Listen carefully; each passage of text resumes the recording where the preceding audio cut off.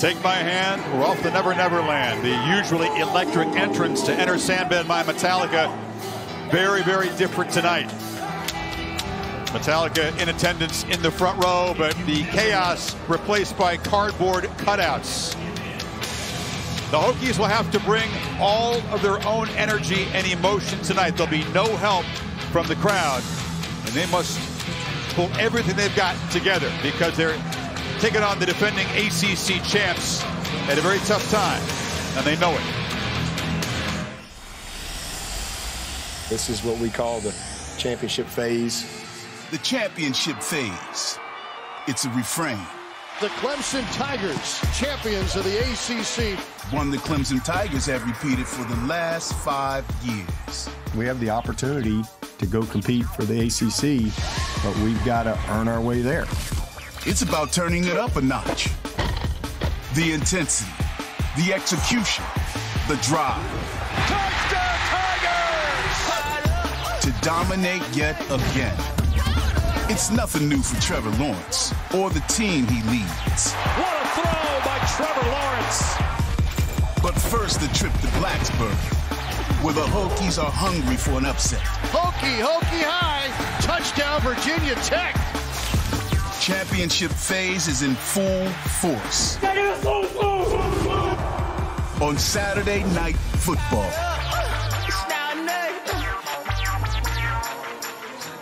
The champs against the challengers from Blacksburg. You're watching a presentation of the ACC on ESPN. Dabo Swinney came up with the phrase, championship phase. His players fully buy in. Trevor Lawrence knows every game, every drive is precious. After going 4 weeks without playing, Skalski set to bring that aggressive defense, and the Tigers will kick it away. Herbert, the returner, watches the ball sail over his head. Here is Herndon Hooker. The dad, Allen, was a MEAC Hall of Famer, played quarterback at North Carolina A&T. He's shown flashes as a passer. He's been a very willing runner. That's been a necessary part of this offense. Big 6'4" quarterback. Big quarterback who can run, not afraid to run. He'll have to do that tonight to get to the attention of this Clemson defense. First carry goes to the man they call Juice. Herbert had a pretty good 1,500-yard career at Kansas, but has blown out of the scene here at Blacksburg. Our Chick-fil-A impact players. Yeah, early in the year especially, doing so many amazing things. We just talked about Herbert. At some point, they're going to have to throw the ball and win in man-to-man coverage. Trey Turner, 11, the guy to watch. Chris talked about James Skalski. Great to see him back in the last week and just providing tremendous leadership. And Nolan Turner, Nolan Turner's been around. He's played in a lot of games. In a game like this, we talked to him this week on a Zoom, just talking about getting the defense in the secondary. Everybody on the same page. Can't afford any mental mistakes. Yeah, the band is getting back together at the right time for Clemson. Hooker play action. It's a screen to James Mitchell, the tight end. Makes a move. Fighting near first down yardage. He'll be stopped just short by big Tyler Davis, the defensive tackle. Really like that call because Brent Venables' defense, one thing they do is they fly around, especially early in the game, and by getting them to go with that jet look, that jet sweep action, go back against the aggressiveness of that defense is a good call and enough to get the first down. Yeah, they spot the nose just at the 35, so they do move the sticks. I'm used to seeing tempo, Kirk, from Virginia Tech, but Justin Fuente said that may not be the plan tonight. No, not tonight. He talked about going for it on fourth down. The importance of possessing the ball, obviously, to keep the high-powered Clemson offense and Trevor Lawrence and Travis Etienne on the sideline. Herbert again running left. Spins and comes back. He's averaging more than 8 yards a carry. Guy that has been bothered by a hamstring, but now he's back healthy.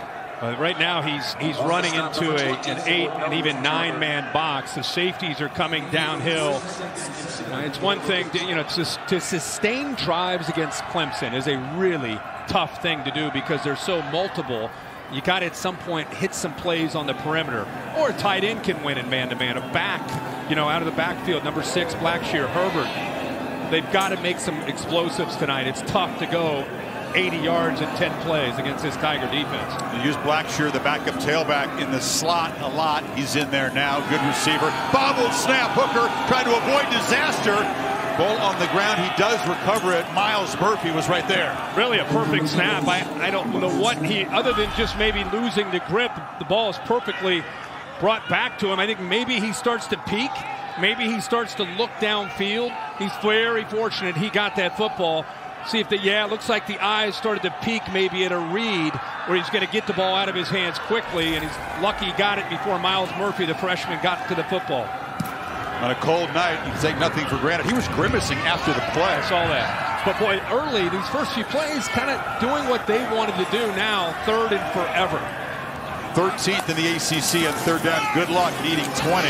Quarterback keeper, and that's a nice-looking run. Gets back to the original line of scrimmage before Balin Spector stopped him, and here comes the punt team. Yeah, I mean, that was really a good example of Virginia Tech and how the margin of error tonight is going to be very slight. They need to avoid miscues. Any offense does, but especially this offense that relies on the running game and staying ahead of the sticks and not making a mistake, whether it's a penalty or dropping a snap to get them way behind the sticks. Pretty good breeze left to right to the Aussie 4-year starting punter. Oscar Bradford will boot it into that breeze, and Amari Rogers is standing at the Tigers 25. It's a high boot and a fair catch made at the 28. So Trevor Lawrence and the Tiger offense, first possession coming up in Blacksburg.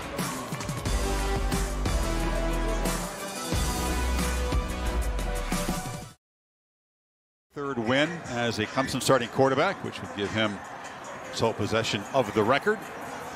Travis Etienne, dangerous receiver as well as a runner in this 2020 Tigers offense. To his left.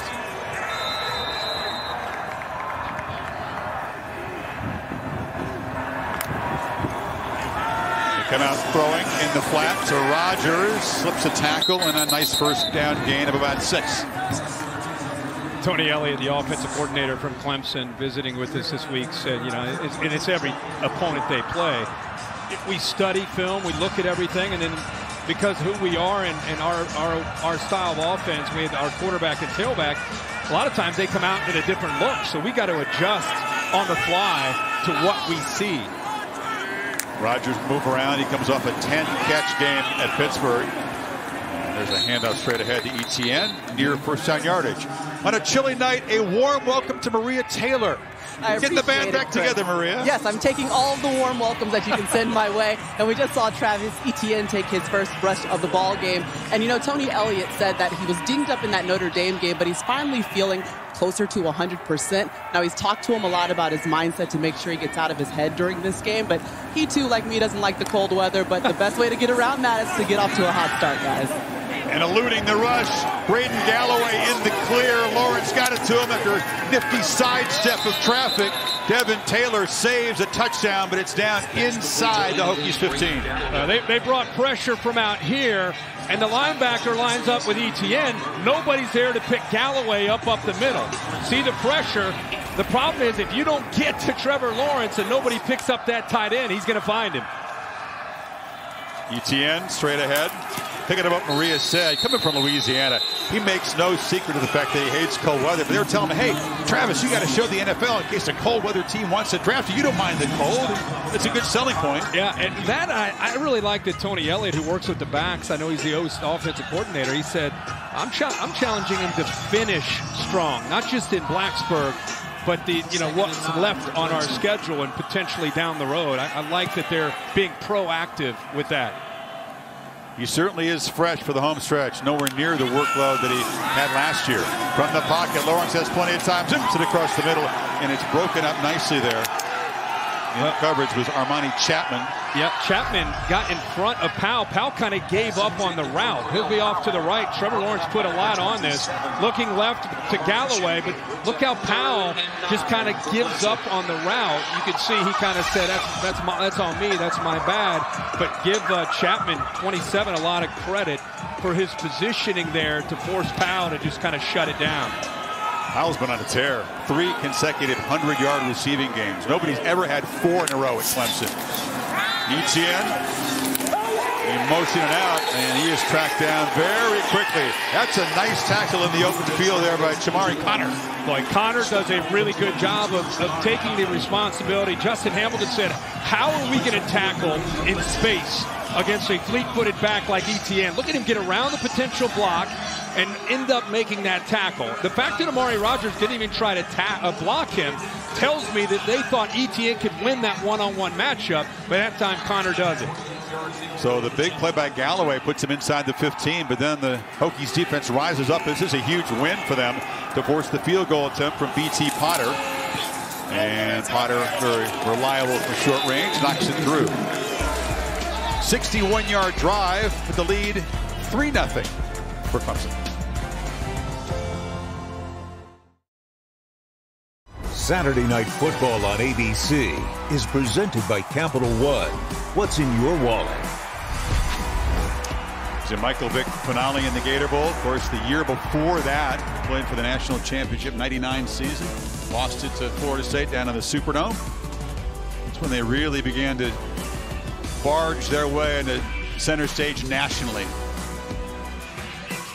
AT&T 5G Skycam, AT&T 5G Skycast, streaming live on ESPN3 and the ESPN app. Michael Vick just took the Frank Beamer era from a blue-collar, hard-working, we're going to outwork you type of team to an elite athlete, doing it a very different way. Potter's kicks just aren't returned, period. Khalil Herbert went from Florida to Lawrence, Kansas, had a nice career there, but then he escaped the land of tornadoes to head to beautiful bucolic Virginia, and he's been a revelation. #1 in FBS all-purpose yards, bunch of yards after contact, closing in on 1,000 rushing yards this season. They've been at a 1,000-yard rusher in a long time here. I go to Myrtle Beach for game day, and you guys put together a nice little cartoon there. That was nice. I didn't know anything about that.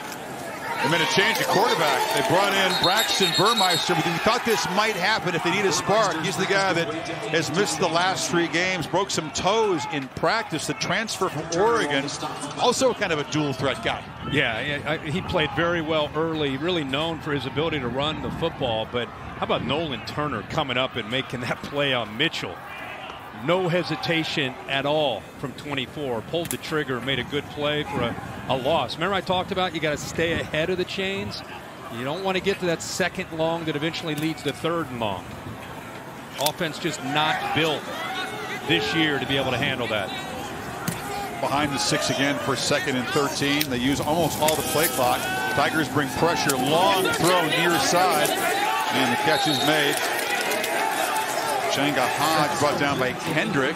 You hear the reaction from the Virginia Tech sideline because they love the effort by Hodge to try to break through that potential tackle by Kendrick. And even though he only picked up a few yards, it was just the attitude that it represented. Now they got a shot here on 3rd down. Thought it was part of the plan to bring in Burmeister. It's unclear if perhaps Hooker, who was grimacing at fumbled snap in the first series. He was. I don't know if anything's wrong with him. We'll keep an eye on it. But in the meantime, Burmeister comes in pretty cold here. Remember, his wheels are a threat. If things are covered, he can pull down and run. Clemson will probably have to spy him. On 3rd and 5, they bring heavy pressure. He escapes and fights and makes a 1st down. Had to really earn it before Spector, but you see the quickness from him. Yeah, that's what I was talking about on 3rd down. And I really love the effort right here by Herbert. Brent Venables dials up a blitz. Good job of picking up Malcolm Green. And then there it is. You got to have a spy. And I know that Brent Venables is multiple on 3rd down, likes to bring a lot of pressure. But with these athletic quarterbacks from Virginia Tech, that's the biggest. That's probably potentially their most successful play on 3rd down is a quarterback pulling it down and picking up yards. You factor out the sack yardage, which I don't think should be counted as a quarterback rush yards. You have more than 1,000 yards combined from the 3 quarterbacks here. Very few teams can say that. So on 1st down, pitch to Herbert. Again, they're trying the left side. There's just nothing there. Flying up and filling is Spector. Boy, nice to see Spector this year emerging as one of the leaders of this defense. You know, Chad Smith moved on, number 43, played a long time for Clemson. And Spector, former high school quarterback and DB, tremendous athlete. As we've seen Skalski go down and miss 3 games. Jake Venables stepped up for Skalski, but it was really Spector who provided that leadership in that front 7. You can see that athletic ability there as he closed on that run. Top tackler in the defense and a guy who has been giving quarterbacks headaches all season long. 2nd and 9. 3 receivers bunch to the right.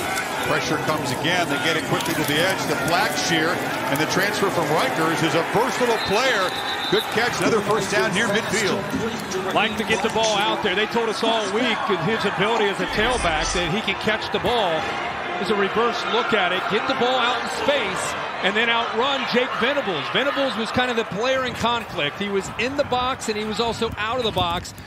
And that time, Burmeister decided to get the ball out quickly and make Venables have to chase him down. And heck of a job of getting the ball out there quickly. So Burmeister, a spark for this offense, even though he's missed the last 3 games with those broken toes from the practice field. 2 tight ends motion over on this first down play. Burmeister steps up and delivers wide open downfield. Catch made by Tavian Robinson. Makes a move, still running down inside the 5. A bust for the Tigers. He was wide open. Well, a lot of pre-snap movement, a lot of eye candy, and then a bust in coverage. Watch the Clemson defense. Nobody in the left flat. A lot of eyes on the quarterback. A lot of anticipation, a potential run, but I think they got confused with a lot of movement with the tight ends, and they just busted coverage there. And give Burmeister credit. He had time to throw, and he located it, made a nice throw, nice accurate throw. And Robinson on a cold night, a nice fingertip catch. So the Hokies, a chance to take the early lead, and the opportunities like this are essential. You get a first and goal at the 4. You've got to find the end zone if you want to pull the upset of Clemson. Herbert picks his way and waltzes in, scores standing up. What a drive from this Hokie offense as Burmeister comes in and sparks them. Really an incredible job on this drive. Good mix. And look how they open this up on the left side. Blocked there by Mitchell. Dershaw, who's one of the top tackles, I think, not only in the ACC, but as a young sophomore, one of the tops in the country. When they get into short yardage and inside that 5-yard line, they'll run left more often, and they opened it up. Aerosol left the Pitt game early with an injury, and they sug him. He's a top 20 Mel Kiper draft board guy, one of the top tackles in the country. Herbert and the Hokies are on top 7-3.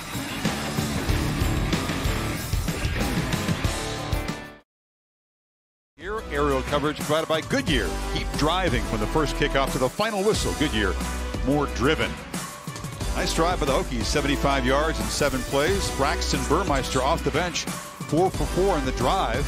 Guy who hadn't taken a snap since October the 10th against Carolina. That's a incredibly impressive first drive. Yeah, he looked very calm considering the defense that he's going up against. John Parker Romo, who booted away the kickoff specialist. And Michael Dukes with the fair catch. James Kowski not in there to provide leadership, but on the back end, there was some confusion on that big pass play. Watch Joseph Charleston in the back end here. He's already kind of confused, looking to Nolan Turner for some help. Now they move the tight ends.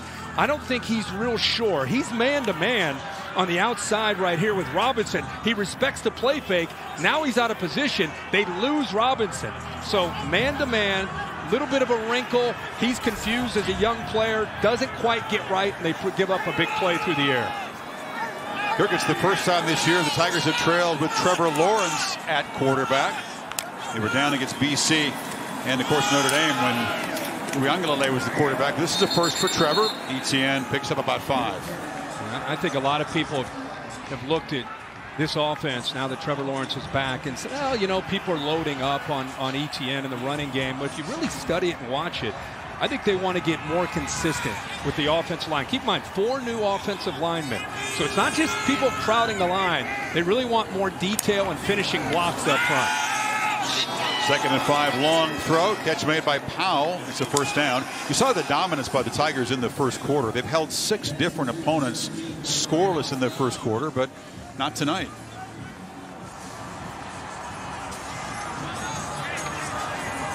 The 31-point first quarter in their last game against Pittsburgh. School record. Yeah, they definitely. I thought, boy, these guys may score 100 today the way that game started. If they'd wanted to, they might have. Yeah. Play action. Lawrence has some time and launches downfield into triple coverage. There were 3 Hokie defenders surrounding Powell.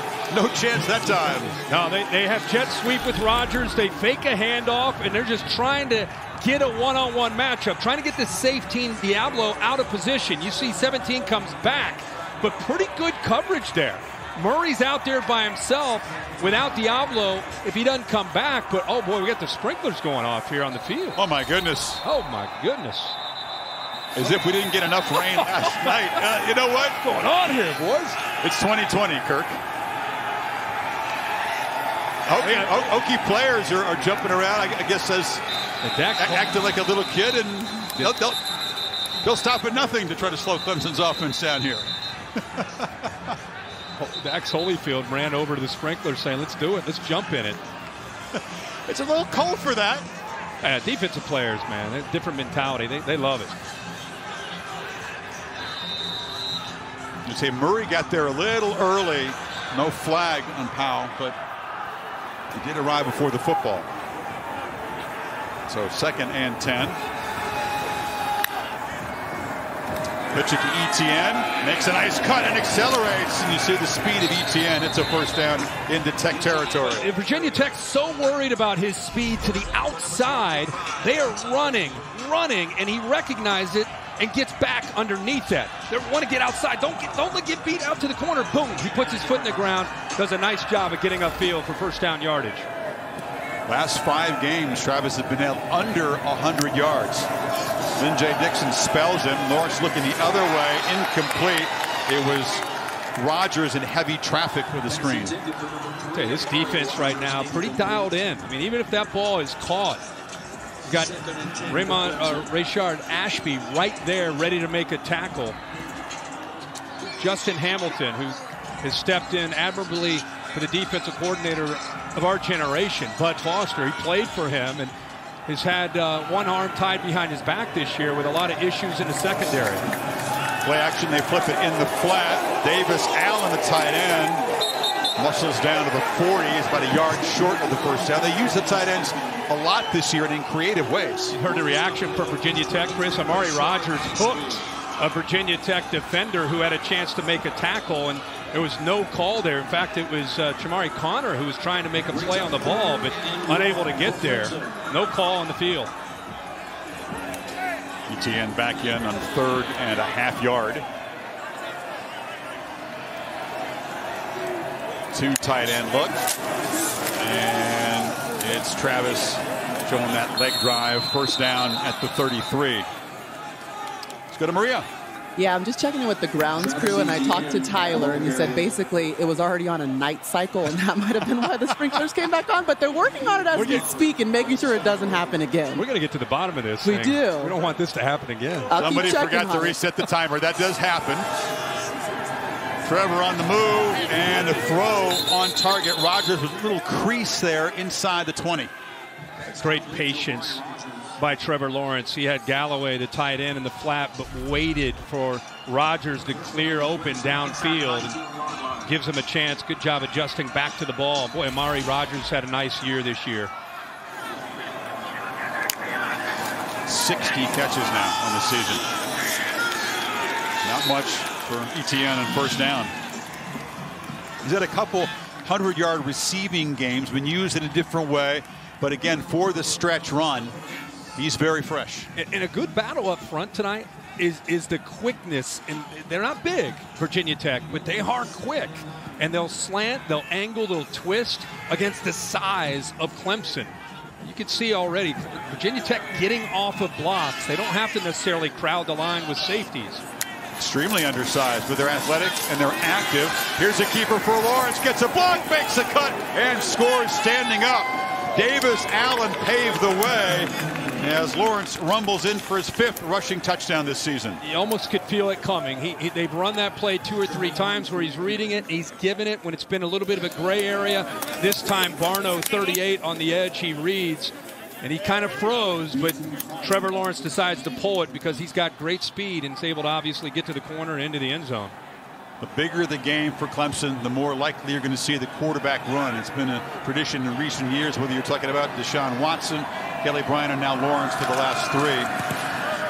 Potter, the extra point, and the Tigers very quickly answer. They are behind no more on the scoreboard. Yeah, he's just making a read right here. You're right about the backs right there. He's just trying to decide, is he going to come down? He's kind of frozen. If he comes down too far and he feels he can get outside, he will pull the ball. It's exactly what he did. You see him kind of squeeze. That's the zone read, and now he's got a good block there by the tight end, Davis Allen. And that's the thing about Trevor Lawrence, man. They're figuring it out based on 38. If 38 stays wide, he'll hand it off. So they really don't know who's going to get the ball while they're in that mesh point until they make the read on which way 38 commits. But Lawrence has gotten better and better with that play, and then they run play action off of it, which is tough to do. Kid is a great athlete. I know he's an NFL quarterback and he can sling it, but in college football, he's dangerous running. A nice opportunity for Allen to showcase his skills. Tony Elliott's favorite player on the offense, he says. The tight end from Georgia just has a great work ethic, great attitude, does whatever they ask him, and they ask him to block that time.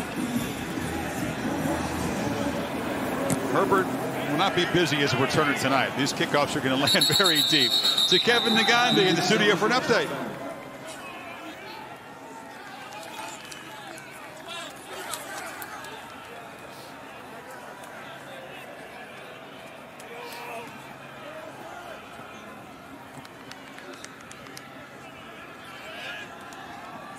It's like a feisty game there. It is.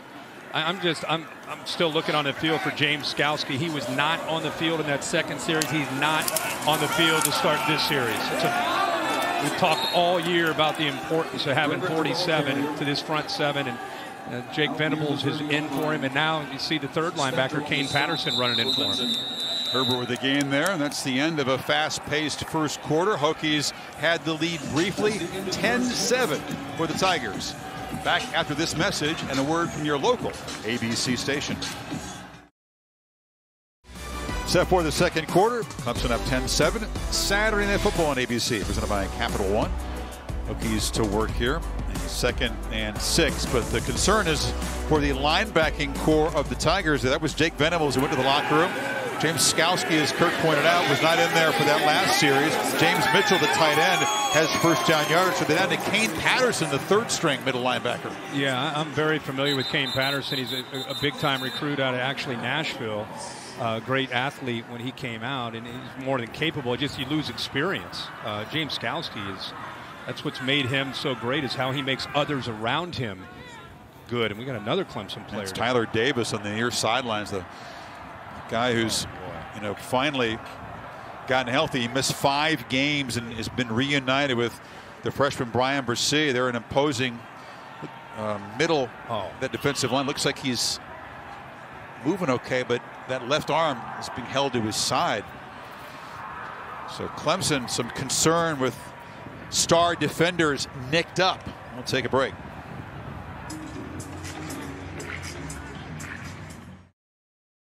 Was on the left there on the sideline, didn't appear to be too serious. Skalski has his helmet back on, but again, as Kirk said, left after the first series. It's really unclear what's going on. He came back last weekend against Pittsburgh, missed 3 weeks with a sports hernia, which is a tricky injury that you can re-aggravate pretty easily. And other than Nolan Turner on the back end, 24, I would tell you that Skalski and Tyler Davis, because of not only their experience, they played in the national championship, the leaders, they make the guys around them better.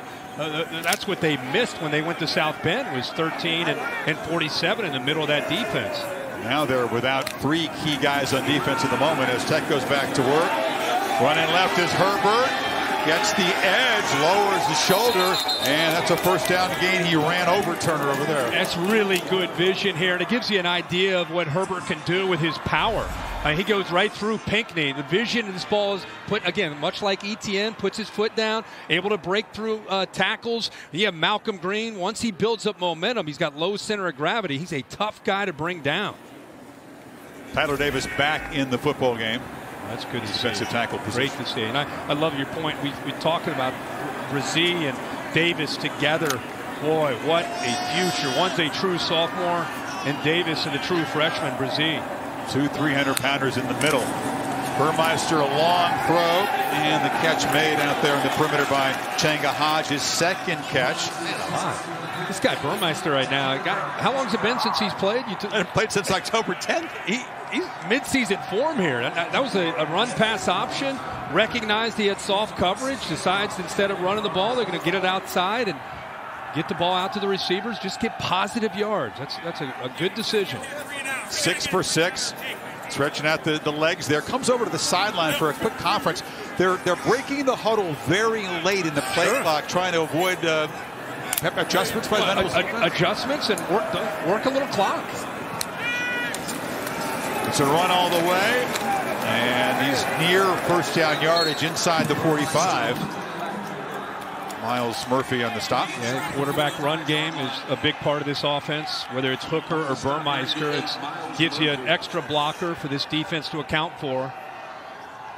This is where they obviously want to be in this second, medium, third, and short. And they are continuing to just take their time. Brent Venables is known all over the country, and especially in the ACC, makes adjustments late based on your formations, your personnel groupings, gets late calls in based on what he sees. And every team that plays him tries to come up with a wrinkle on how to navigate that and deal with it. On third down, Herbert sidesteps the tackler and makes first down yardage. He didn't have much time to look, does he? Because they're giving him almost nothing pre-snap, the Hokies. No, you're right. And I love this jump cut. You talked about, it looks like it's going to go in the middle. Boom, foot in the ground, bounces it to the outside. Just instincts as a ball carrier. I don't think Herbert gets the recognition nationally he deserves because Virginia Tech hasn't had a strong year as far as wins and losses. But I know that people that follow college football in the ACC know what 21's capable of doing. They really thought that Blacksburg would be the feature back this year once they got Herbert in camp and they began to see in the practice field, wait a minute, we got something special. They didn't realize he had that kind of acceleration. They knew he was a power back. He tries to pick his way, makes another cut back to the middle, and they'll take that kind of gain on first down. This defense, when you lose James Skalski, you lose an extension of Brent Venables into the front seven. You have similar abilities with the players that replaced them, but just a world of difference as far as having essentially a coach on the field in the middle of that defense when Skalski's out there. I don't know about you. I don't know how this game's going to end. Virginia Tech and Justin Fuente, they don't look in awe of Clemson. They don't look that they're intimidated. They look like they're just out there executing their plan right now. Also bringing the fight, which after 3 straight losses, we weren't guaranteed to see that. Herbert brings the fight. He stepped out of bounds before cutting back. But the gain is to the Tigers 25, and the Hokies are threatening again. Love to see the blocks by Mitchell, the tight end, and Trey Turner. Watch 82 right here sustain his block and kind of set the edge to get the ball to the outside. 83 also, Robinson does his job and gives Herbert a nice alley out there on the perimeter. Herbert, who needed 76 coming in, closing in on 1,000 yards with 45 on his 9 carries. You keep pounding 21. You get quarterback run, maybe play action. Keep going with it. That time, nowhere to run. He's just knocked backwards. It was clogged as the Tiger defense reset the line of scrimmage. Davis pushed him back. Patterson was there for the tackle. Yeah, Miles Murphy didn't allow him to get outside. He did a really nice job of getting upfield, and then you can see Kane Patterson doing an outstanding job taking the fight to the defense. Instead of allowing that defense to come up to the second level, he's coming downhill using his vision and his athletic ability. Nowhere to go that time for Herbert. That's why I thought, it's almost you're due for something. Just break a tendency, play action maybe on 1st and 10. A breather for the workhorse and Jalen Holston, the junior from Georgia, in a tailback, but it's Blacksburg. Burmeister looking to throw, and instead has to just scramble forward, and now a flag thrown at the point of the tackle. Spector was there who hit him. You could hear the pads popping up here on a cold night in an empty house. Well, when you see a flag thrown at a tackle, you always wonder, did he lower the crown of his helmet when he made contact? After the play, personal foul. Okay. Offense, number 76, 15-yard penalty. 3rd down. Brock Hoffman is the center, kind of rumbling over there. That is a crucial penalty, a crushing one for the Hokies. just completely unnecessary. Yeah. Jumping on the pile, jumped on Patterson's back. Wow. Moves the ball back to the 39 and sets up a 3rd and 24. Yeah, you're going to remember that. You'll remember that play. I know you want to protect your quarterback if you're an O-lineman. Maybe he didn't like the hit, deliver, but that was lose your mind moment. Well, you go from 3rd and 7 to now 3rd and 24. Now they just hand the ball off to Holston, and he'll be dropped behind the line of scrimmage. So after threatening, Hokies go backwards. That penalty was crippling. Trenton Simpson, the true freshman playing in this defense, made the stop that time. We talked on the first drive when they missed a snap. If you're going to try to play with Clemson and you're going to try to pull off an upset, you can't have silly mistakes. You can't beat yourself.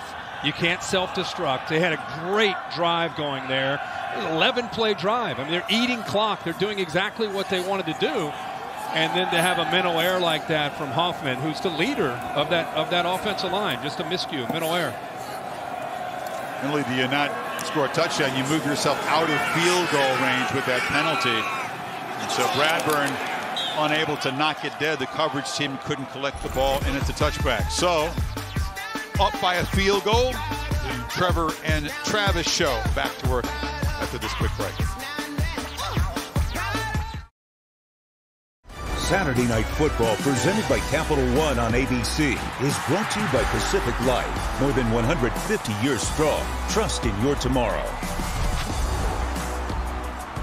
Won by 4 touchdowns as the lower-ranked team. First ACC championship for Dabo Swinney back in 2011, before they took total control of the ACC. College Football Playoff Top 25 show presented by AT&T 5G. And the release of the rankings. No change from week 1 to 2 among the top 7. We'll see if the Hokies can really shake things up tonight. Notre Dame taking care of business. Ohio State, A&M, Florida. 16 plays. That's all the Tigers have run. They've only had the ball about 6 minutes tonight. Lawrence on first down, running out of time and almost intercepted. Armani Chapman came in, had it in his hands, and could not hold it. A chance for a huge momentum play. Well, he's human, right? He locks in on the receivers that are working towards the middle of the field. Watch the eyes of Trevor Lawrence. He's looking downfield. Here's the tight end who he eventually throws to, and he just doesn't realize that the corner came off a man coverage, and he throws it out there. The corner was in man, came out of man, and just kind of sat there right where the tight end was going. He didn't recognize it. Etienne makes a cut, and the sophomore from Virginia Beach just couldn't hold on. They need to make plays like this tonight. Yeah, every little play. I mean, that's gift wrapped right to you. Trevor Lawrence very rarely, if ever, makes a mental error like that. But again, he's a human being. He's entitled to once in a while make a misread. A split second longer if he controls the ball. That's an interception. Couldn't quite maintain control of the ground. 3rd and 6.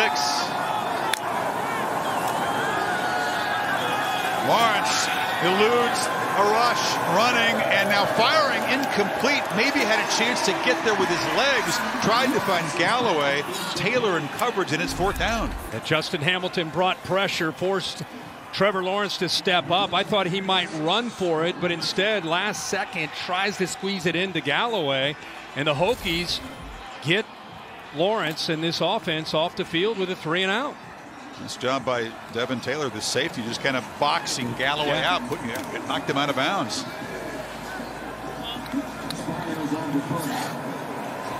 They've used various punt returners, and now they've got the tight end back there.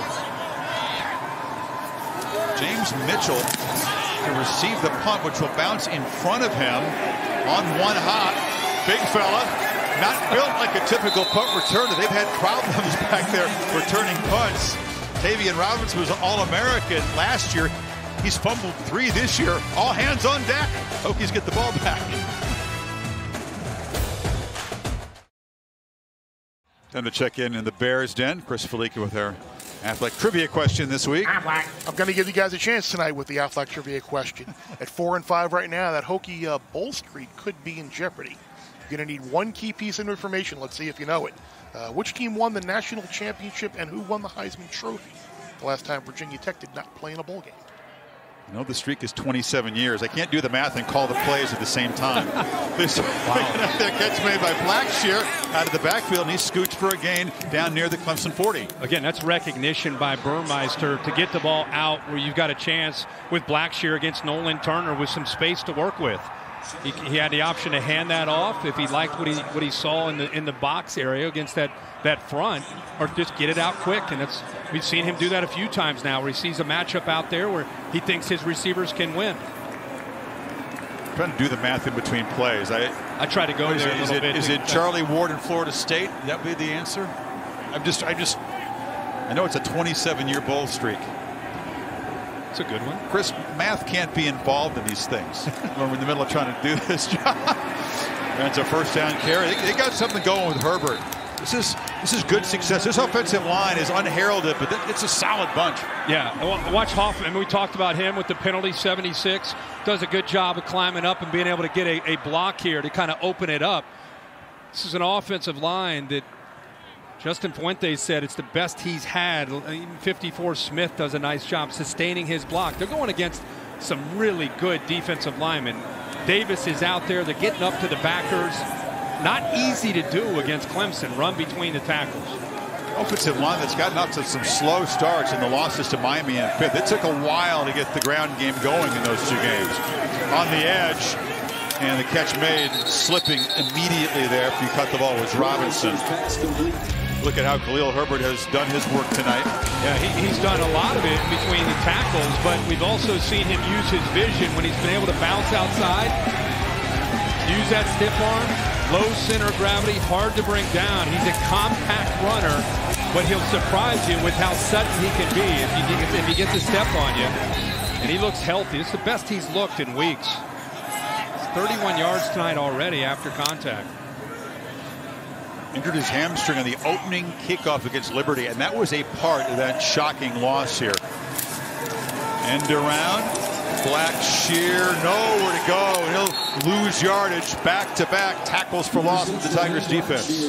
Great play, but Xavier Thomas right here, he gets upfield, doesn't allow the speed of Blacksburg. See how he fights through some tackles, sets that edge. Now you let the rest of the defense be able to take away that speed. So really good job in recognizing the potential of that jet sweep and getting upfield in a hurry and not letting the speed of Virginia Tech, whether it's been Herbert or Blacksburg, you take that away. Let the rest of those white jerseys run to the ball.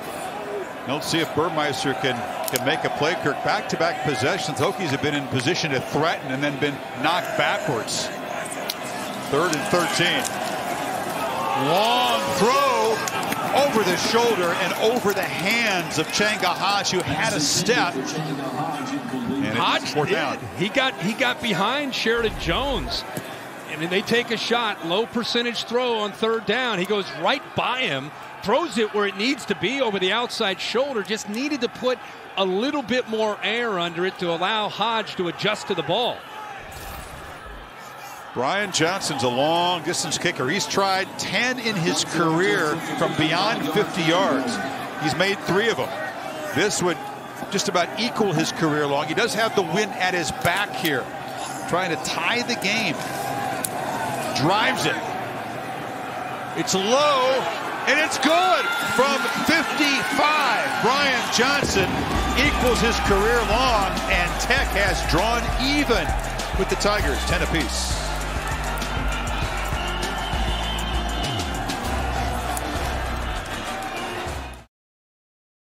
No matter the angle, it's a surprising first half here.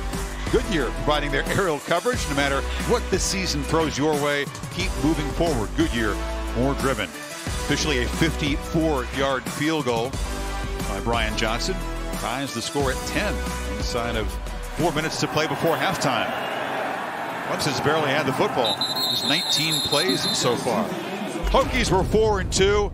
Liberty was a close game. They had blocked a field goal, but Fuente had called a timeout just before, so on the mulligan, the field goal is good.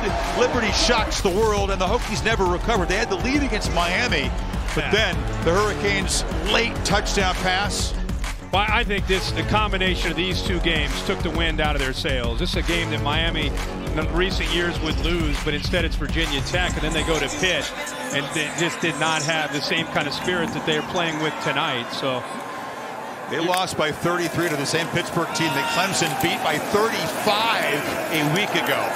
So the comparison score, that's a 68-point swing. We did not expect 10-10 near halftime. No, but this is what makes college football, even in the middle of a global pandemic, so great. It's just unpredictable. And you get a team that's playing inspired football, and you get them to all believe. And so far, they believe in a 10-10 game. Clemson talks a lot about the last 4 minutes of the first half, first 4 of the second half. They're very efficient and very effective at this time during the game. I tell you what's been amazing is the time of possession. You mentioned it last time Trevor Lawrence was out there. I mean, they've only been out there close to 8 minutes and haven't had the ball nearly as often. And we keep recognizing that Justin Fuente's waiting until about 5 seconds to snap the ball, and it has everything to do with keeping 16 on the sideline. And it's worked so far. Lawrence with a keeper, scored a touchdown earlier, another effective run. He's just short of the marker near the 50. Ashby on the stop. And again, I'm always so impressed that Trevor Lawrence is a willing runner. He has no problem doing what he just did. And a lot of times people, all they think about is the NFL, and they'll raise an eyebrow like, wow, why is he running? And if you told him not to run, he would not accept that. The dude wants to run the ball. And if you're Virginia Tech, I'd rather have 16 running it than 9. So they're trying to make Clemson work their way down the field. Move the ball to the initial spot. I'm right on the 50, Kirk. He didn't quite make it, but it's a first in anyway. Now they feed Etienne off the left side, about a 3-yard gain. Yeah, the less time this Hokie defense, which is shorthanded, spends on the field, the better their chances. And so far, the game management plan of Fuente has worked out very well, as you said. They continue to bottle up Travis Etienne, and it has a lot to do with the backers. That time it was Tisdale. The offensive line not able to get up to that second level. The linebackers have been freed up. N.J. Dixon in the game, but he's slinging it far side to Rogers, who gets a block, and it's a first down inside the 40. Mari Rogers really just built like a tailback. 5'10", 210 pounds, worked so hard through the pandemic. Well, I remember watching a lot of videos of him on Instagram, and I don't know if a day went by where he wasn't maximizing every opportunity to try to get better in some way. It's paid off for him. Prepares like a pro. It's Dixon breaking tackles and banging around, spun down finally inside the Hokies 20 by Taylor. It's nice to see him get a chance. You know, he's been relatively quiet in 2020. Coming into tonight, I know Etienne's done most of the work, but only about 133 yards on the season coming in. So coming in at the right time to spell Travis Etienne and getting some good solid yards. Yeah, only 3.6 per carry. It has been a quiet year for the backup tailback. He's got it again. He's got a crease again. Makes a cut, spins, fights, and scores. Back-to-back big plays by Lynn J. Dixon, and the Tigers are back on top. How about that? If you're a Clemson fan, you're like, I told you he could run. I told you he could run. I mean, Dixon, early in his career, really surprised people with his speed in the open field. You'd be so enamored by Travis Etienne. All of a sudden, Lynn J. Dixon would come in and say, where is this guy from? And he's been quiet, and now last 2 carries, the offensive line doing a better job of getting to those backers and gave him a nice crease there to make some moves. Yeah, back-to-back 19-yard runs. The guy who's had a quiet season. It's been the most successful sequence on the ground so far for Clemson. Yeah, these backers have been making a lot of tackles, but this time they come down and they get picked up. Now you got Lynn J. Dixon had a chance to make a move on a safety. He's running at full speed when Devin Taylor's trying to make a tackle. That's a tough thing to do. Watch this little move right there. That's a tough play and a tough thing to do for a safety in open space. So the Clemson offense has twice reacted very quickly. Once when falling behind, and right there after the Hokies had tied the game at 10. So Tech a minute 6 to work with if they feel like getting aggressive here in all 3 timeouts. Going to have Chris Felica back with our AFLAF trivia question and answer. I did the math. I think we're talking about 1992, which would mean Gino Toretto won the Heisman. Don't test me in the Heisman, Felica. And the year that Dabo Swinney and Alabama beat Miami in the Superdome, an unforgettable night in New Orleans. I'm going to say the answer is Toretto and Alabama. It didn't have to be the same team and the same Heisman winner, I don't think. Well, I thought you guys would have a chance at getting tonight's AFLAF trivia question correct, and indeed you did. 93, of course, was the year it started, what you mentioned earlier, and then 1992, yes. How come we get scorned when we get it wrong, and then we get condescension when we get the answer right? I noticed that. I mean, it was condescension. I thought I'd give you a chance. Well, you complain when I give you a difficult question. Herbert, a nice-looking kickoff for two. We have to officially slide the desk back in and pay this off, Chris. Of course, the AFLAF trivia question tonight, the last time Virginia Tech missed a bowl game, who was the national champion and who won the Heisman Trophy? And as we said, 1992, Alabama Crimson tied for your national champion and Miami Hurricane quarterback Gino Toretto won the Heisman Trophy. And there was a painful one for you to include as a graduate of the U, but I was there. Dabo's connection, I was there too. How about that Alabama defense that year? George Teague caught up to Lamar Thomas, took the ball. That pass rush was nasty, though. Herbert, Eric Curry. So they're not looking to press the ball downfield, at least not on first down. Final minute. Eric Curry, John Copeland, Lemansky Hall, who's over here coaching with Dabo. That was a great defense. Capital One halftime report coming up. Kevin, Mark, and Booger update the scores and highlights. Miami, speaking of the Hurricanes, an early lead over Duke. They're interested tonight. They're hoping against hope that maybe the Hokies could shock the world, give Clemson a second ACC loss. That would open things up for Miami. You'd have to win that game and then beat Carolina, and it'd be the Hurricanes and Notre Dame in Charlotte. And a big story, James Skowski played tonight just in the first series and has been on the sidelines next to Brent Venables the rest of the first half. Herbert breaks free in the clear. Hold your breath, Clemson fans. And now perhaps they'll get a little more urgent. They got 2 seconds to throw it to the end zone. You wonder why they didn't try to make more out of this. They had all the timeouts. By the way, now you really kind of understand what Justin Fuente is saying when he says we knew he was a good back, but we didn't realize he had that kind of acceleration. Boy, that he can take off if you give him a little bit of room. Yeah, again, they had an opportunity there to sort of press it and make something instead of a couple of runs. Now they can Hail Mary.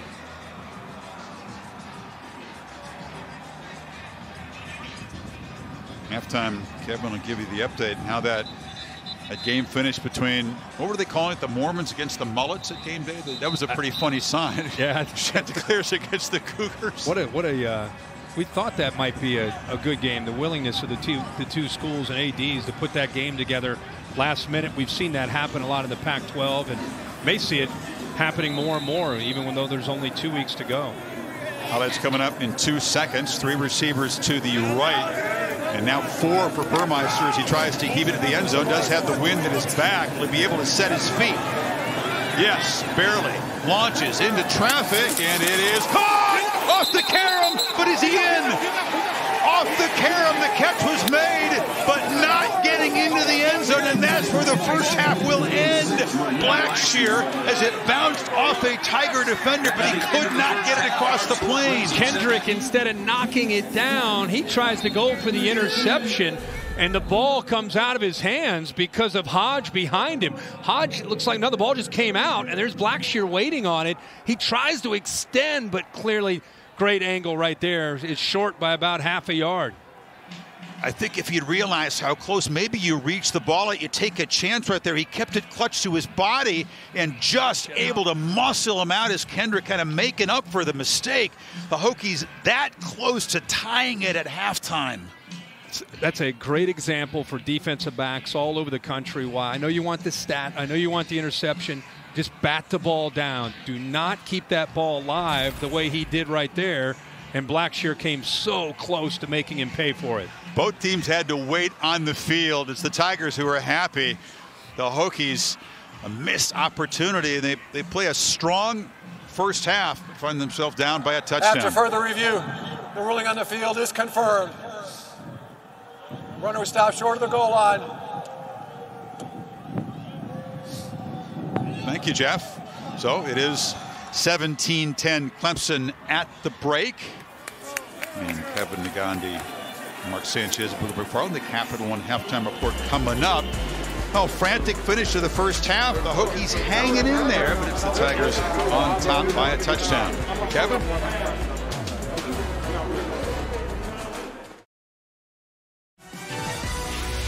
And welcome back. Saturday Night Football on ABC, presented by Capital One. This presentation of the ACC on ESPN. Clemson coming in needing a victory to secure their spot in the ACC championship game. Lead by 7 against Virginia Tech. And welcome back, Chris Fowler, Kirk Herbstreit, and Maria Taylor. Hokies game plan, control the clock, almost a 2-1 edge, and a chance there to perhaps tie, come up about a foot short before halftime on the Carum. But I think a team that has lost 3 in a row coming into this game, if you would have told Justin Fuente that, hey, you got a shot to be within a possession going into this second half, he would say he would take it. He's got to be proud of the way his team has fought, really on both sides of the ball against a very, very talented Clemson football team. By the way, James Skalski, the defensive quarterback, the middle linebacker, comes out of halftime in civilian clothes. He played just the opening series. No clarification, but he did have that sports hernia injury that's cost him 3 games, came back last week, and is now on the sidelines for the second half. A concern, even with the week off before the rematch against Notre Dame. Our Pacific Life game summary. Off the bench comes Braxton Burmeister and lights up the Hokie offense. Yeah, he's done a nice job coming in. He's really played in rhythm. They've had a nice balance. We've seen Khalil Herbert get loose and make some plays, but Clemson was able to settle in, make enough plays. They haven't had the ball, a lot. Dabo Swinney mentioned that to Maria Taylor. They've only had 26 snaps in the first half, and they came up with 17 points. And fortunate to be up in this game at this point. Etienne and a Clemson offense that had back-to-back 400-yard passing games for the first time in school history. Uiagalelei against Notre Dame and Lawrence against Pittsburgh held under 100 passing yards in the first half. And remember, that can switch in the blink of an eye. They get some one-on-one opportunities. They're going to try to capitalize and make plays downfield. It's an area that Trevor Lawrence would love to see really improve on the year, getting the ball thrown downfield. Keeps it again, and they chase him down right near the line of scrimmage. That was Amari Barno, the speedy defensive end. Barno has good speed. He's actually lined up here. He collapses down, but look at the recovery speed. He's an outside linebacker. They moved to defensive end. He's 6'6", 235 pounds. But just like Trevor Lawrence, covers serious ground with those long legs. They call him a warrior for his effort. It's a high praise from the coach. And it creates a 3rd and 9, a chance for the Hokies to get the Tigers off the field here. Clemson 1 of 3 first half on 3rd down. Chris, he's also their best pass rusher coming to the blind side. Maybe why they moved the back over. They get the snap with 3 in the play clock and throw it in the flat to Powell. Can he make 3 men miss? He cannot. He is corralled for a loss. Jared Hewitt, the nose tackle, was out there in space making the play, and it's 4th down. A really good job of show. How about the athletic ability? You know, say that again. You got a nose guard running out, making plays. You got a linebacker in Holyfield. But what the plan was there is don't play man. Play zone. Keep it in front of you. Make him dump that down and then rally to the ball. It's exactly what they're able to do there on 3rd down. So James Mitchell, the tight end, taking a turn as a punt returner, had a nice return in the first half. Won't get a chance here because it's a bad kick. Spire is a reliable punter, not one of his best. Maria? Well, Chris, you guys have mentioned Braxton Burmeister, and how about this? Justin Fuente said he was only coming in for a series just to give Hooker a little bit of a breather, but he performed so well that he continued with them. As for that defense, he says, we know that Clemson's going to be explosive, but we got to find ways to get them off the field. I have heard Justin Hamilton, their defensive coordinator, telling the defense repeatedly, no one will play harder than us. Just stay disciplined. How about that, Maria? You come in for an audition. You think it's going to be kind of a bit part. You end up knocking it out of the park and a chance to play perhaps a starring role tonight for the Hokies here. Herbert's been busy, bangs off a tackler and falls forward for about 4. Take a look at the Taco Bell Liv Moss moment. The close call from Blackshear off the carom of Kendrick. He throws this a Hail Mary into the half, and Kendrick, instead of knocking it down, goes for the interception and right into the hands of Six, who's waiting right there. Reach the ball for the playing young man. If he only knew where he was. Oh, less than half a yard from the goal line. There was almost a touch of like resignation when he was knocked out of bounds there at the 1. Look at how they're taking their time. They're waiting till 15 seconds on the play clock till they break the huddle. In motion, 2 tight ends around. The Tigers are chasing and adjusting and not quite set at the snap, but they fill very quickly, and that's Miles Murphy. Is that a big game along with Spector? 3rd down coming up. Boy, Miles Murphy has a bright future and is showing what he can do as a freshman this year. They run away, and look at that speed. You know, usually you run a split zone, maybe bring a tight end or an H-back on the other side to take him away, or you don't expect a big defensive end at 275 pounds to be able to chase down a running back like that, but gives you an idea of what he can do. They do recruit pretty well, don't they? And these guys have gotten a chance to play a lot, these young players, because of the guys out in that Clemson defense. On 3rd and 6, it's a screen, and Herbert's not going to be able to fight free. Gets just a yard. Nolan Turner, the safety leader back there, corralling him. Turner does a good job of just eyeing it. Really a good job on Brent Venables dialing this up. A lot of movement. Nolan Turner's right here.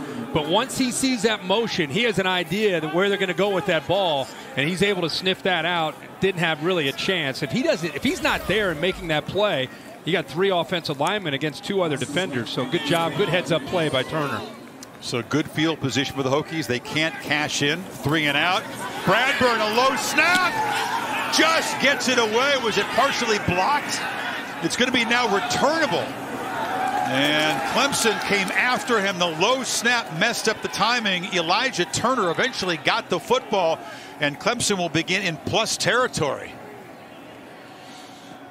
The Aussie had to improvise there. Nearly a disaster as it is.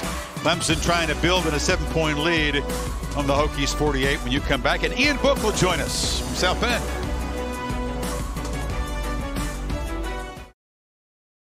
Ten-yard punt, but Bradburn actually did well to avoid getting it blocked. As it is, Tigers in plus territory, trying to add to a 7-point lead. Second possession of the second half, and it's Etienne who's muscled back by Barno, starting to impose himself on the edge. A yard loss or 2-yard loss. Well, they run a counter away, and you just got to be careful doing that with the length and the speed of Barno. And nobody picks him up, and it's pretty easy play for him. As talented as Etienne is, as soon as he got the ball in his hands, he had 38 to deal with. Manuel Belmar out tonight, so it's Barno and Justice Reed, who are both very good, going the distance at defensive end. There's a throw and a catch on the perimeter. Powell has gotten loose. Hasn't made a huge impact yet tonight, but there's still time. I've been impressed by Virginia Tech's corners. They've been holding up on islands, playing man-to-man, and Powell and Rogers and company not able to get behind them. We've not seen any big plays with the ability to make Virginia Tech pay. You see those safeties cheating up. There you go. And they launched the ball into traffic there. Unable to come down, whether it was Brannon Spector, the 2 Spector brothers on the team. What a play by Murray, the junior. Didn't really know where the football was. Gets a little bit lost, but he reads the receivers, and when the receiver goes up for the ball, he went up for the ball and knocked the ball away. Perfect timing. That's what you got to do. The safeties are going to cheat up. You got to try to stretch the field and take some shots. Fake it to Etienne, flip it in the flat. Allen bounces off a man. Now he's knocked down at the 31. Talk about limiting the big plays.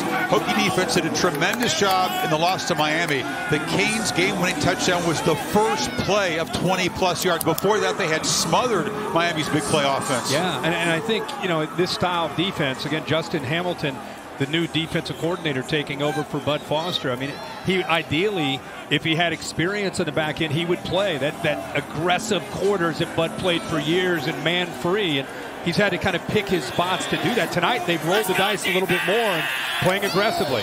On 3rd and 6, they bring some pressure. Ball out, catch made, first down. Long throw, and Spector got it, and they're now inside the 25. And that's where the accuracy comes into play for Trevor Lawrence. It's 3rd down, left hash, out cut, and you have a soft corner who's off at about 8 to 10 yards, and you're basically saying, okay, if you're that guy, can you make that throw? And Trevor Lawrence does make that throw to Spector for the first down. They run some tempo here. Etienne, they fake it to him. Lawrence fake me out momentarily, keeps it, and gets down for about a 5-yard gain. Again, he's doing a good job on that zone read. And not only did he read it right because the defensive end collapsed, he pulls it, and Alan Tisdale, they almost wanted him to pull it because they had 34 Tisdale right there to account for him, but he made Tisdale miss for more positive yards. 4-time Lawrence has run it tonight. Total of 29 yards and that touchdown. And this time it's Travis ahead. It's right near the marker at the 11-yard line.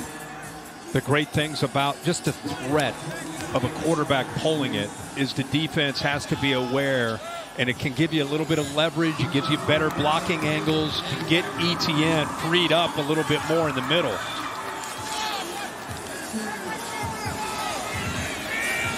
Again, those corners are out there on islands.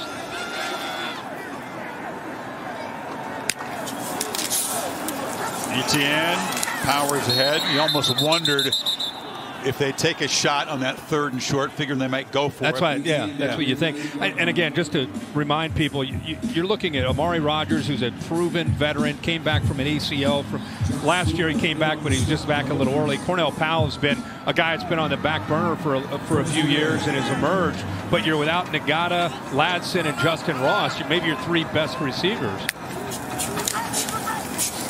Etienne again takes the handoff and scoots down to the 4-yard line. Kind of sending a message on this drive, right? A little old school, trying to control the line of scrimmage and taking their time here. I mean, they started this drive right around midfield.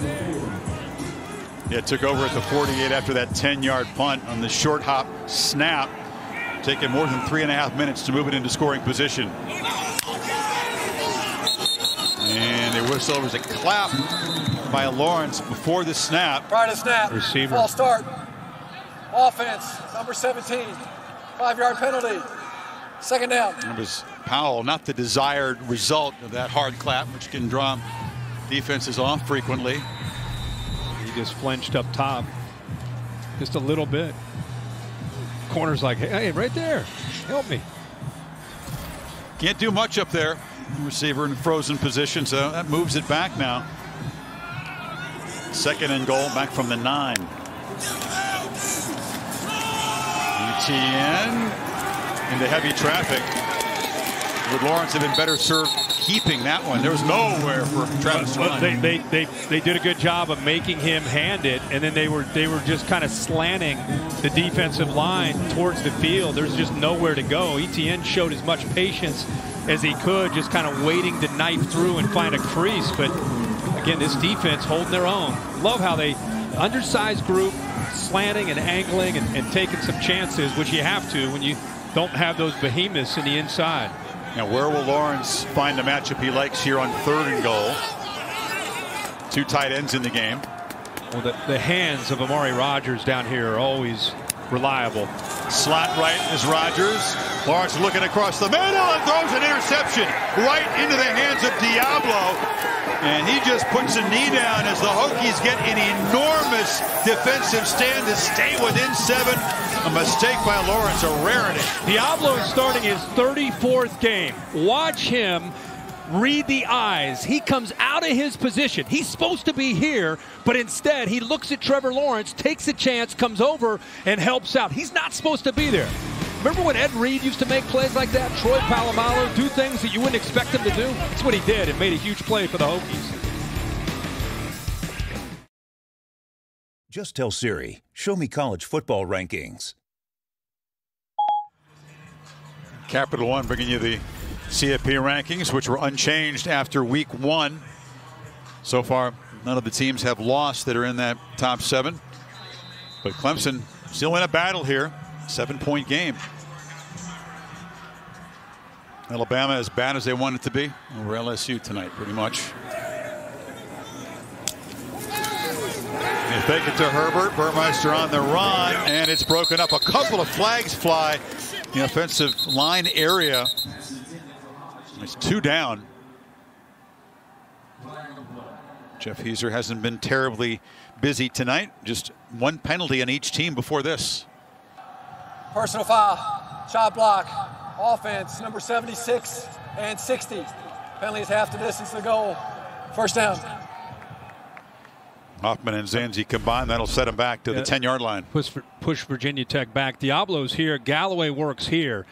What's impressive here again is how Diablo just kind of senses this. He feels it. He reads the eyes, comes out of his spot, and makes the interception. Trevor Lawrence never even felt him. He was reading to his left. He saw Galloway break free. He's thinking touchdown, and that's a great angle. 17 jumps out of nowhere, comes up with a critical interception right now in a one-possession game.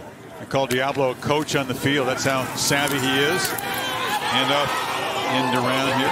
And it's ball's out. Ball came loose. Clemson recovers at the 13-yard line. Mario Goodrich fell on the football. And a crushing turnover. Yeah, I think Miles Murphy, when he made contact with him, knocked the ball loose. 98 right there. See his hand on the ball. See if he rips it out. Yep, knocks it out right there before the knee touches. It's on the ground. And now you got Clemson all over that. The corner, Mario Goodrich, gets on top, as he said. Now Clemson, after the interception, they get a turnover of their own, and they get the ball right back in the red zone. Thank goodness. Diablo, who made a crucial saving play. Now the defense is under pressure again. Tigers from the 13. Lawrence has still got it. Gets a block on the edge, just shoving people out of the way as Galloway, and a nice gain. But they have been running this play a lot. And Virginia Tech continues to give Trevor Lawrence the keep read, and he's happy to do that. He carries. He's up to about 6 carries now on the night. Thought he may have carried it a little bit more than that. But they've run that zone read quite a bit. Haven't been scrambles. They've been design runs tonight. Yeah. He's got it again, and he's going to score for a second time as a runner. Trevor Lawrence keeps it and barrels in, and the Tigers stretch the lead to 2 touchdowns. Chris, watch how long he stays on the ride. Reading out here, and because he's long on that ride, it gives him more time to get an idea, an indicator of whether or not they're collapsing down. There's the progressive pylon cam where he easily gets into the end zone, but a nice long ride there allowed him to make that read. In the way the Tigers block on the edge, the tight ends and receivers in that case, springing Lawrence. He's had an effective night as a runner, reaching the end zone twice, even though he hasn't yet thrown a touchdown pass, and did have the pick. 24-10, the defending ACC champs closing in, and a return trip to Charlotte.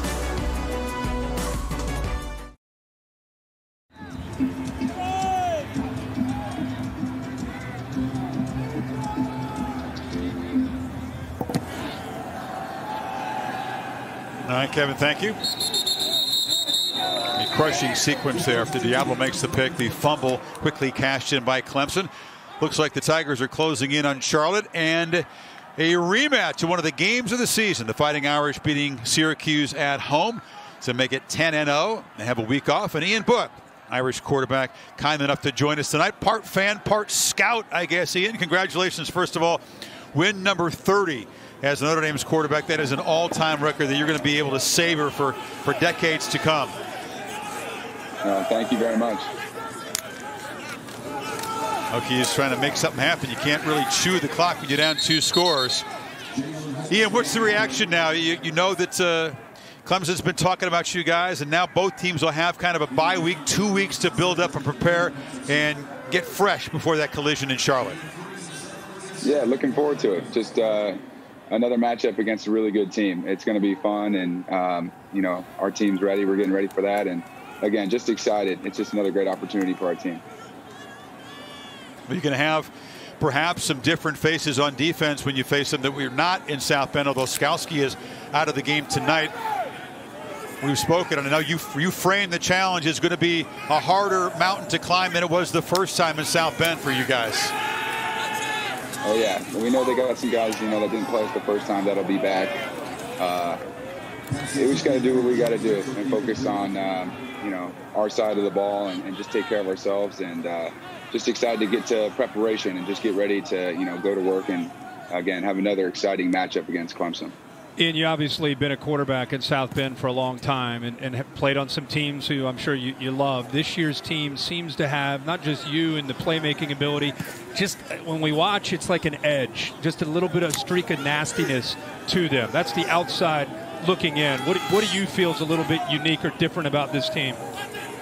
Yeah, I think it just started, when COVID first hit. This team's just got a lot of grit. We didn't even know if we were going to play. And, this team just never shied away. And everyone was putting in the work and just hoping that we would be able to play. And, we have been. And we've been making the most of it. And it's just a fun team to play with, a lot of grit and never shying away. And just so much fun out there on the field. Everyone's laughing, having a good time. Just exciting to be out there with them. It's Bentley on the sack there, and the Hokies will have to punt it back to Clemson.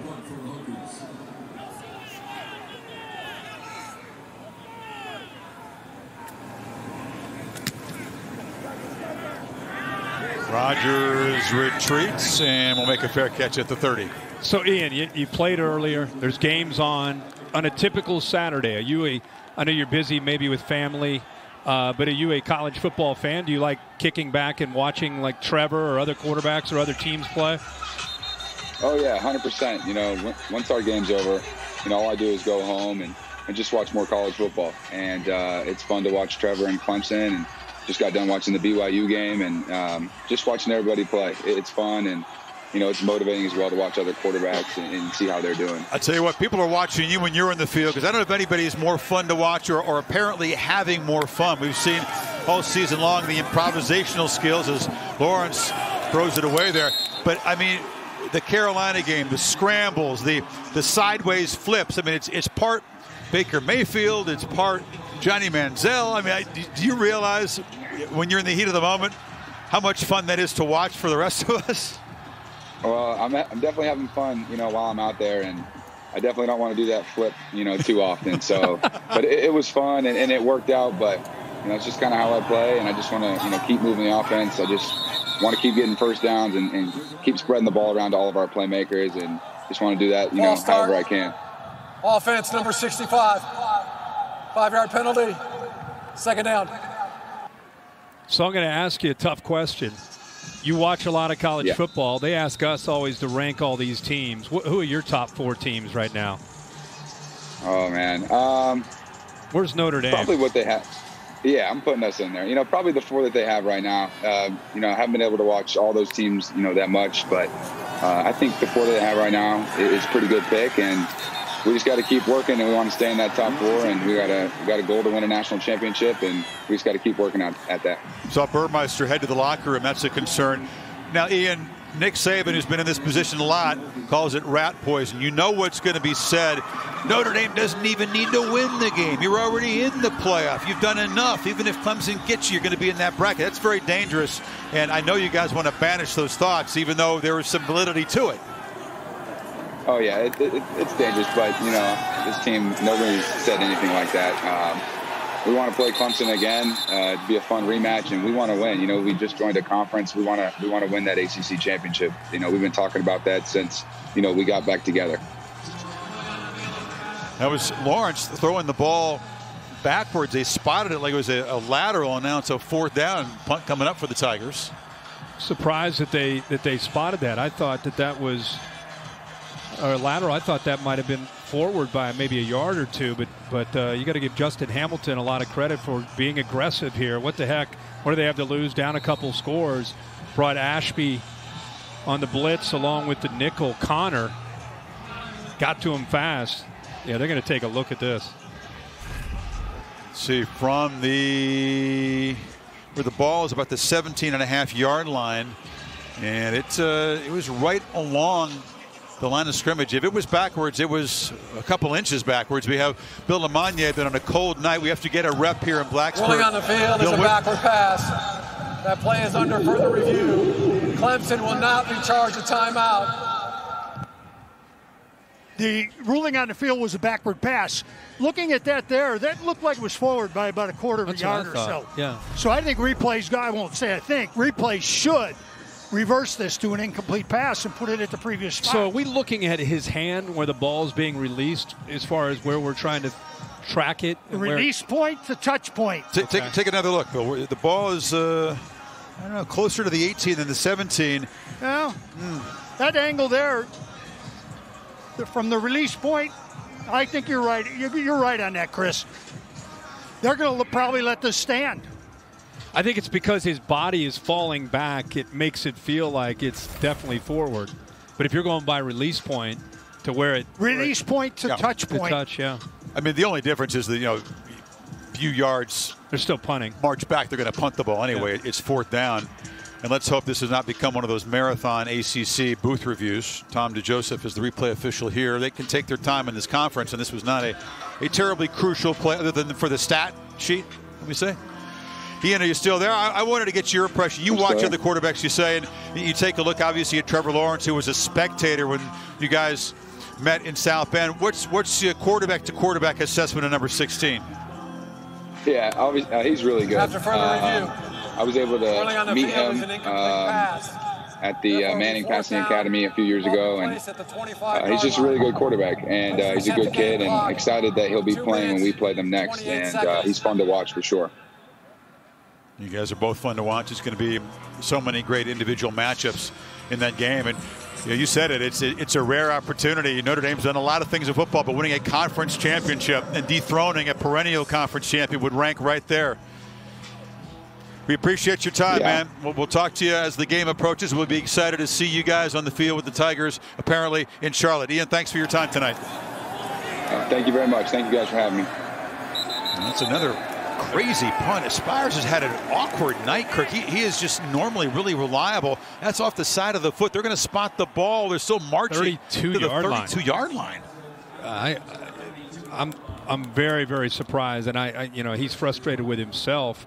And now the Hokies get great field position here after catching a break there. 46 yards a punt. I mean, he's having a tremendous all-conference kind of season. You'll go back to Justin Fuente telling us, hey, we got to flip the field with special teams. First thing he brought up was special teams. I thought we were talking to Frank Beamer, and he said because we've got to win field position. It's an opportunity for him. And he said they got to dominate special teams.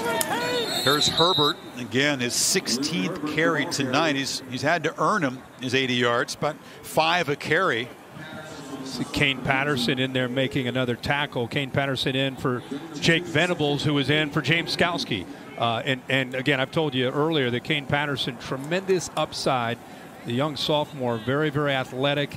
Out of Nashville, 6'1", about 225 pounds, can get sideline to sideline, but I think it's just a matter of getting reps and getting more and more familiar. And this is obviously helping with his maturation and his growth. Again, Hooker back. We told you Burmeister headed to the locker room. He fumbles his snap, coming in cold, and it's scooped up. Kendrick with a convoy. Can they chase him down? He gets to the end zone. A scoop and score for Clemson. 68 yards and a crushing turnover for the quarterback who came off the bench cold, hadn't played since the first series. Remember the first series, he struggled with a snap that was perfect. It was right to him, and he, for whatever reason, dropped the ball. Same thing happens here. Not sure what's going on. The snap is good. It's the backup center, Hoyt. He puts it there, and I think the only thing I can think of is he's peeking and looking at his read or looking up to the defense and not focusing on catching the ball. Wow. So Burmeister came on after that opening series, the play you alluded to, sparked the offense, left the field to have an injury looked at. We don't know what it is at this point. Hooker probably thought his night was done, but he pops back in there, and it's been a troubling night for him. Yeah, right. There's the miscue. That's the first series, and he's that one we caught him kind of looking up, trying to get a feel for what might be happening here. This time, he's just not able to handle the ball. He tries to recover it, gets hit, kept the ball free, and then Kendrick with the speed picks it up and takes it all the way to the end zone for the touchdown. Burmeister hurt himself on the fumble that Clemson recovered and cashed in a short time ago. Hot potato on a cold night. Not just cold, he's been so reliable, and once he was able to come back from not playing early in the year, they built their offense around him. He's their guy, he's their go-to guy. He looks like he's in pain here. Remember Quincy Patterson, who was their third quarterback, entered the transfer portal this week. He was the guy they would bring in, a big 240-pound guy they would use in wildcat situations, been around here for a few years, and he's transferred in search of playing time, so he's not available tonight. And something to keep an eye on with Burmeister off the field and Hooker looking not right at the moment. Sunday NFL Countdown. Seattle Superstars Russell Wilson and Sue Bird sit down for an interview. And on Monday Night Football, and Steve Levy, Brian Griese, and Louis Riddick, Buffalo takes on the Niners in Glendale as they have to shift from the Bay Area. 8 o'clock Eastern on ESPN and on the ABC app. This is how it happens against Clemson. You're competing. You're right there within a possession, and all of a sudden, a couple scores later, you're down 31-10. Move it off inside. Knox Kadum, number 12, in a quarterback. Now, here's what happened to Burmeister. That fumble, his knee twisted at an awkward angle there. I don't know if that's the source of it. Lost the football. That was a sack there where he was still trying to be in the game, but yeah, a little bit of an awkward twist there. But we have, you mentioned Patterson no longer with the team, so you've got Knox Kadum right now, who steps in. He could not have expected to play tonight. Remember, he's fourth string until this week. Suddenly in there in the 3-touchdown deficit. Kadum is going to keep it, and he's going to fall for a first down out near the 37. Hokie bench still showing some life and some spirit. It's nice to see for a team that had lost 3 in a row coming in and is now down 3 scores. No doubt about it. He's 6'3", 185-pound redshirt freshman out of Georgia, and it can show you he's an athlete. I think it's what Justin Fuente always looks for in his quarterbacks. He loves the dual guy. A guy can throw it, but especially has to have the ability to run it. They're still sticking to their guns, working that clock. Hooker joining Burmeister. Imagine Braxton's surprise when he sees his fellow quarterback joining him in that training room. So the seconds run out on the third quarter as the third stringer holds up 4 fingers. 21-point lead for Clemson. Back after this message and a word from your local ABC station.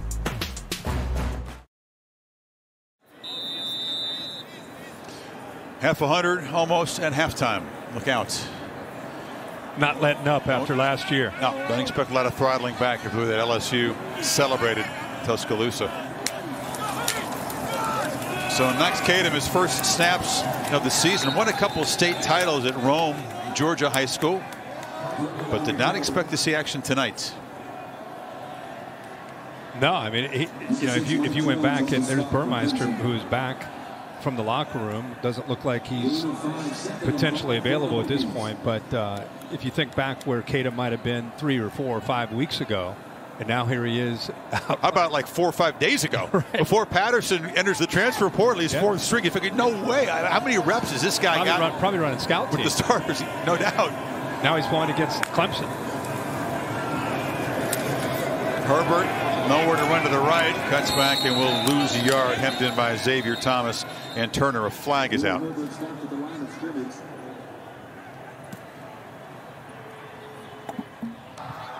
Illegal shift.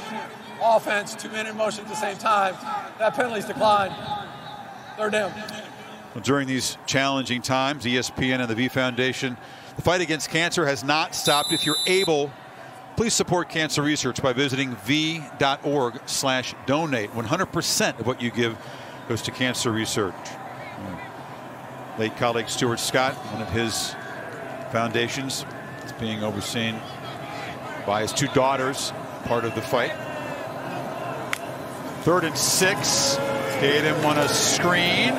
Catch made, and fighting for yardage is Robinson, and they will move the sticks out near midfield.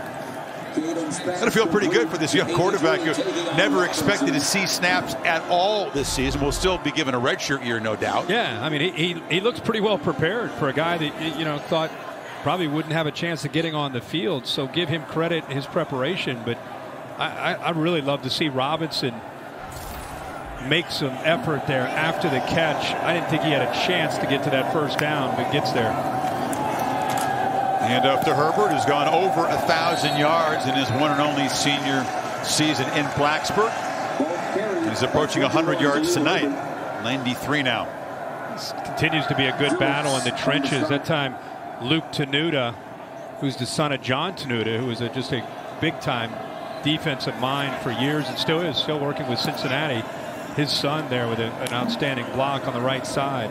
Opening things up pretty good. I mean, you know you're going to either get a short pass or a run. They're loading up near the line of scrimmage, and they're still finding ways to get some yards. Some backups in there for the Tigers defense. Herbert navigates through heavy traffic, and as you said, continues to fight. Sets up a 3rd and 2. Mike Jones Jr. tackled him. And we were just talking with Ian Book about taking on this Clemson team in a couple weeks in Charlotte. Skalski, we'll have to see. Hopefully he's going to be okay. He had that sports hernia that kept him out for a number of games. But we're seeing Tyler Davis fight through some discomfort. He clearly is not at 100%. Mike Jones, also another guy that's been dealing with some injuries, has not been able to be at 100%. Great to see 6 out there on the field playing the entire game. Landon Zanders, the safety, unable to go again. Tatum carrying all the way, runs right into the teeth of that Tigers pursuit, and they knock him down for a loss. Jones and KJ Henry is 4th down. And that's an example of what Mike Jones brings. You know, you lose Isaiah Simmons, and that's the position. I mean, that's the spot where you'd like to see him get to the edge, get off of blocks, use your hands, and set the edge. That was beautiful. You know, right there, and he's a guy that brings experience. The only guys that started last year that returned are Tyler Davis, James Skalski, Nolan Turner, and Kendrick. I mean, so there are a lot of new faces on this defense. And Davis missed 5 games. On 4th down, Tatum tries to make a play, rolls in the direction that he's got 3 receivers, escapes the rush for now, and not for long. He'll be knocked down, sacked on 4th down, chased down by Avante Bentley. Nice to see both these younger linebackers. Kane Patterson actually forces him out. Watch these backers fly on 4th down. 17 right there, almost comes up with it, and then Bentley finishes it off right there. Tigers take over, 11:06 to go.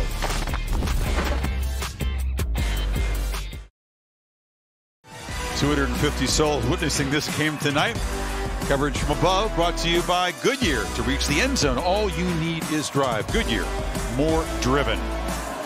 Lynn J. Dixon is the back behind Lawrence. And the Tigers take over at midfield, and Trevor looking to throw, takes a big shot, delivers a downfield ball, and it is dropped. A flag comes out. Powell hit in stride, could have walked in. But there is a flag in the secondary. I wonder if Powell maybe pushed off to get separation near the end of that route. Offense, number 17, 15-yard penalty. Good spot. He's got long arms and used one of them there. Yeah, I don't know if that was in the back of his mind. You could see a little bit of hand jostling, and then at the end, a little push right there. Tough to see from that angle, but he clearly pushed to get that separation, and then ends up just dropping a ball. You know, that's an area that Clemson wants to keep getting better, is their vertical passing game. Without Ross this year, Ladson and Ngata, the longer receivers that can get downfield, they haven't been available much. Powell's been that guy. Joe's another guy. He's in now 11 who can become a vertical threat. But down the road, they're going to need to hit those. Yeah, good point. Got to be able to stretch the defense vertically. Powell has been really a testament to a career role player, kind of waiting behind other talented guys. But now that he's the guy, has worked hard, the light has come on, and he's played exceptionally well. The Nissan Heisman Watch. Numbers are updated for Trask and Fields in their victories. Mac Jones having a big night. How do you sort of rate this unusual Heisman race? Guy playing different numbers of games. Are you going to go with the best player, and are you going to go with the best year? That's what you're going to have to figure out as a voter. Another downfield shot. It's Powell again. This time no interference, no drop. Touchdown Tigers, as they do plunge the knife in to the Hokies with a deep shot. And Powell, after a quiet start, makes an electric play deep in the 4th quarter. Well, we just talked about you got to make people pay. Look at this. Look at the boxed area. You have the safeties up tight. You get one-on-one at the top. A guy like Trevor Lawrence with Cornell Powell's got to make them pay for that. It's basically, can you win? Can you get behind the corner, and can a quarterback put the ball on the money? And when you got Trevor Lawrence, you've got to be able to do that. And teams have done that this year. They're loading up against the threat of this Clemson running game. And Clemson this year has made them pay for it more often than not. It's a 65-yard touchdown. So Powell now 4 catches for 90 yards, trying for a 4th consecutive 100-yard game. No Tiger receiver has ever done that.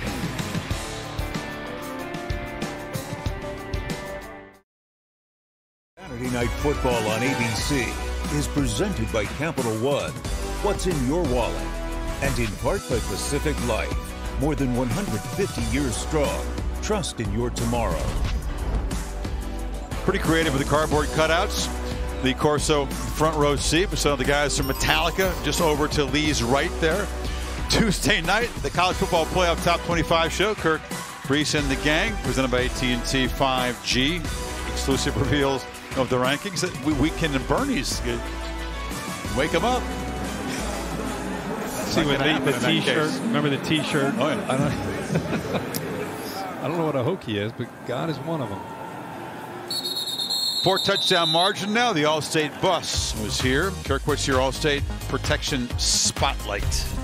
Well, you know, I think that it's important to be able to recognize quarterbacks that make this kind of effort downfield. Trey Sermon is doing his job, but look at the quarterback, Justin Fields. Look how many yards he goes to help out.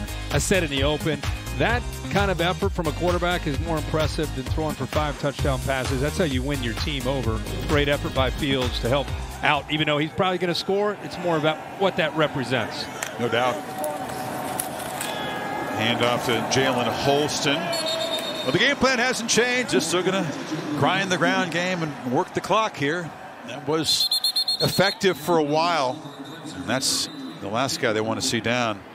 Christian Darrisaw, their best offensive lineman, one of the best tackles in the country, who left the Pittsburgh game last time, is down. And we'll take a break while they help the big fella, we hope, to his feet. These two schools will meet in basketball 10 days. Right down the road, Castle Coliseum on the ACC network, undefeated on the young season. Hokies have a ranking of number 16.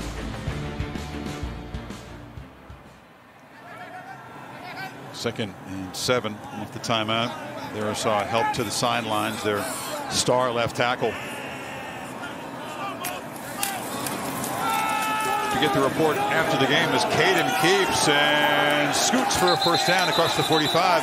Very important game for Virginia Tech here next week against the Cavaliers. They're in-state rival that they've dominated over the years, Kirk, but they lost last year. So the health of Burmeister and Hooker and Darrisaw going forward is a crucial aspect of that game. They are dialed in, trying to reclaim the Commonwealth Cup from the Cavaliers. Yeah, and you know, a rivalry like that, not only that day, but it impacts the overall vibe of your program and recruiting, most importantly. I like the looks of Kadum. I know he's a young guy, but he's an athletic guy. He can run the ball, and you know, for a guy that hasn't had many reps with the ones in practice, you know, he's come in here and doesn't seem to be overwhelmed at all by going up against Clemson. One of those guys, I guess, when you've won as many games as he did. I think he won 47 games in high school, a couple state championships, as we said. You know, yes, the competition is daunting. The level is completely different. But I think you have in your head, right, that I'm supposed to have success when I come in. Yeah, absolutely. That throw wasn't one of his finest. And now he's pressured, immediately dumps it down. And there's a big play on the sidelines. And Holston still going. I thought he was going to get knocked out of bounds. Stayed alive and is knocked out inside the 10-yard line. That's some good blocking downfield. And the lineman does their job. And how about Kadum waiting to the last possible second until he got rid of this football? You know, he stayed in bounds all the way until the very end of this play when he finally gets pushed out by Nolan Turner. It's like Clemson maybe called a timeout trying to get some players shuffled in. But how about Kadum? Not Kadum that play. I thought he might get sacked. He gets it off. And I don't know why Holston doesn't get more opportunities. I know Herbert is a great back, but you know, he runs hard, 215 pounds. Yeah, I think the heel's in the air. Yeah, it's in the air. It didn't touch. Yeah, the ball of the foot is inbounds. I don't think the back of that cleat touched the white. It's tough to say for sure. Again, they'd have to see evidence for sure that it did touch down. I don't see any movement of grass at all. I think that was in the air. But you're right. I mean, it looked like he was going to get sacked. He got the ball off, and Holston, a tremendous effort, picking up 47 yards. You see him against Miami, their Miami game? Yeah. He ran hard that game. Watch this. It looks like he's going down. It looked like Maskell had him brought down. Maskell had him brought down, but instead he gets it off, and huge yards. They're going to let it stand. So first and goal, Holston in the game. They fake it, and Catum takes a big shot and earns a yard gain to the 5. Bentley has been active tonight. He's one of the guys that's a reserve, but it reflects the talent, the depth of this Clemson defense. Yeah, he is a physical presence when he gets out there. Doesn't have quite the length that some of the other backers like Kane Patterson and Jake Venables when they come in for Skowski. Bentley will rotate in, a lot of times in for Spector. From Birmingham, redshirt freshman.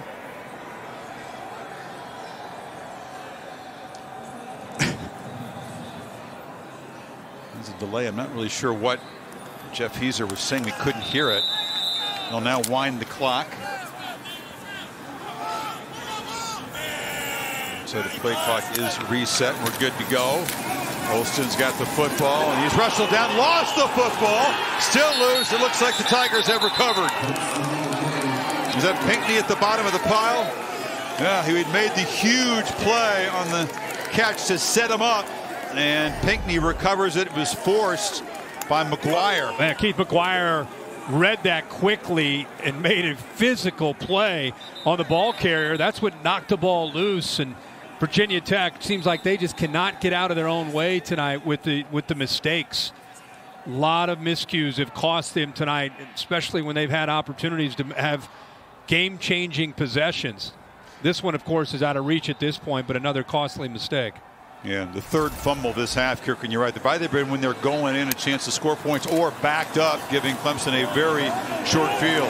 Ches Malusi, fresh legs firing, and the former four-star recruit who hasn't had a whole lot of opportunities so far with the Tigers shows his speed.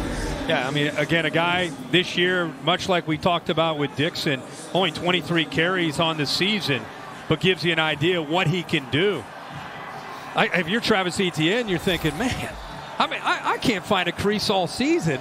And Lynn J. Dixon and Malusi get in there, and they both get a chance. I think Travis really excited at his back. Oh, yeah, of course. Lawrence still slinging it on play action down the sideline, jump ball, and it's incomplete. Powell is battling Armani Chapman, who defended it well, and then chose to talk some noise afterwards. I never get that when you're down 38-10. I just don't understand it. Just play the game. Powell trying to get behind him. You know, it's one-on-one coverage again. Pretty good job by Chapman staying in phase that time. As soon as you saw the receiver's arms go up, he swung the arm around to break it up. Second down, Malusi again off the left side. Picks up about 7 or so. If Etienne's night is done, he'll finish up with 66 yards rushing, Kirk, which means he's going to head to Charlotte with 6 consecutive games below 100 yards. You know, he was held in check by the Irish under 30 yards in that game, so you know he's going to be inspired. Notre Dame, like most teams, are going to load the line of scrimmage. When you do, you got to take shots downfield. We keep talking about that. And if you look at Trevor Lawrence this year, that's an area that I think in the Notre Dame game, I think that'll be a big key to that football game is can they get vertical and make plays in the passing game. Malusi tackle behind the line. Etienne was also not really used as a receiver tonight. Caught just 1 pass for 1 yard.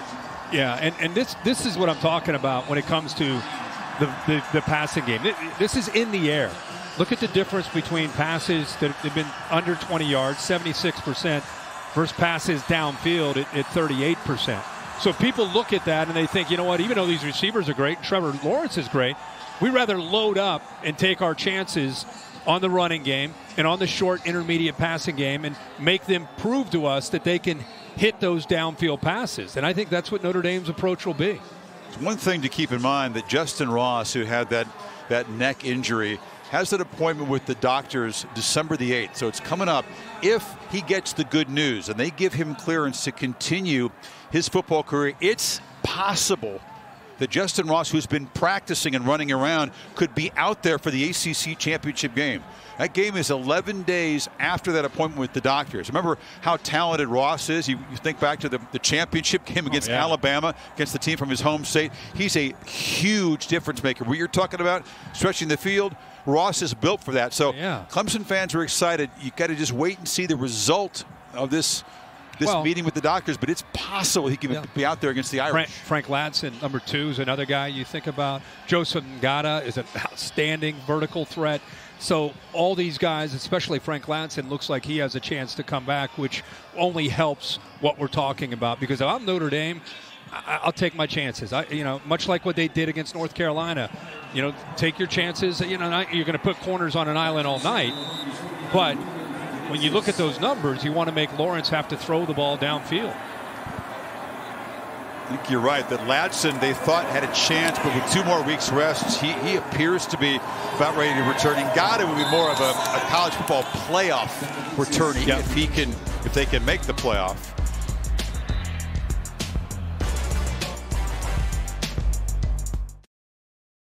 Instant classic. Game over! Notre Dame knocks off number 1. We plan on seeing Clemson again.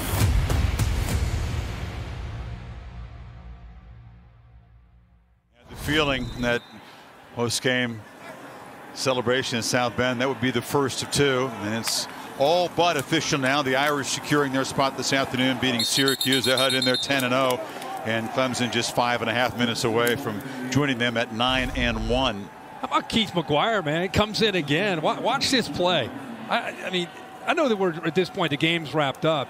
But when you're Brent Venables, we get maybe a shot of Brent Venables on the sideline. He's a defensive coach. At any point in the game, it doesn't matter who's in a game. Doesn't matter what the score is. Again, his brain, it's first series. And these players feed off of that energy. And they're going to play to the last whistle. Honestly, that's what you respect about Clemson. Watch my man. He's going to make a tackle on the right here. Well, everybody on the 3D, every single Clemson defensive player on the 3D that they brought here has now played in this football game. Yeah, and again, he and especially Dabo sets a tone of, hey, guys are going to work in practice, and when they work in practice, we're going to play them.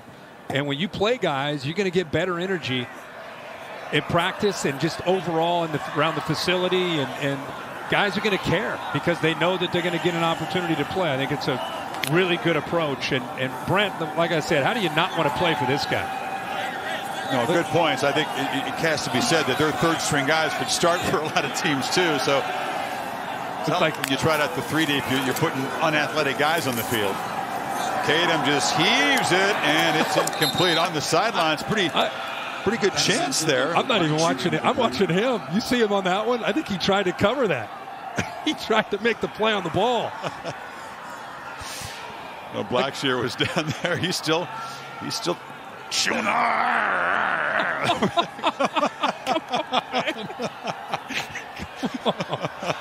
know what's crazy is that when he's not coaching, he's the most laid-back, chill, great guy.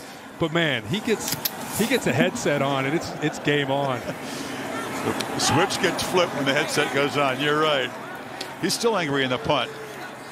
Bradburn for a cut at the 50-yard line. Our Pacific Life game summary takes a look at, well, some of the quarterbacks you've seen tonight, because you've seen 3 for the Hokies here, and I think we're about to see Uyangalele come on for the Tigers. Lawrence finishes 12 of 22. The late touchdown pass to Powell through the pick, had a couple touchdown runs, and Burmeister came in on relief after the first series and left injured. Uyangalele is in the game. Obviously has had a big impact on his team as a true freshman. Goes to 2 starts. The win against Boston College, the double OT loss to Notre Dame when Lawrence was out. A 400-yard game against the Irish, and boom, there he goes. Why not bring in Darian Renter and let him get a touch and a touchdown? First time he has a football in his hands. It's a house call for Rencher, the senior from Anderson, South Carolina, just up the road from the campus. Look at the reaction from the team. I think the entire team will go down to him. First touchdown this year. First touchdown of the year. He had 2 last year.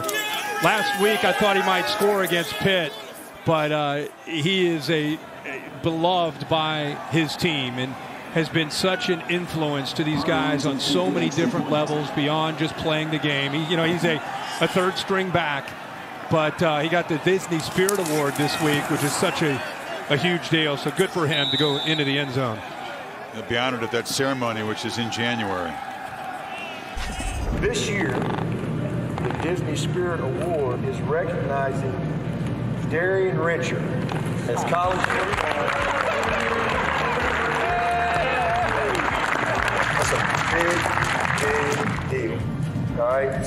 So, Darian, we're really proud of him, man. Really proud of you.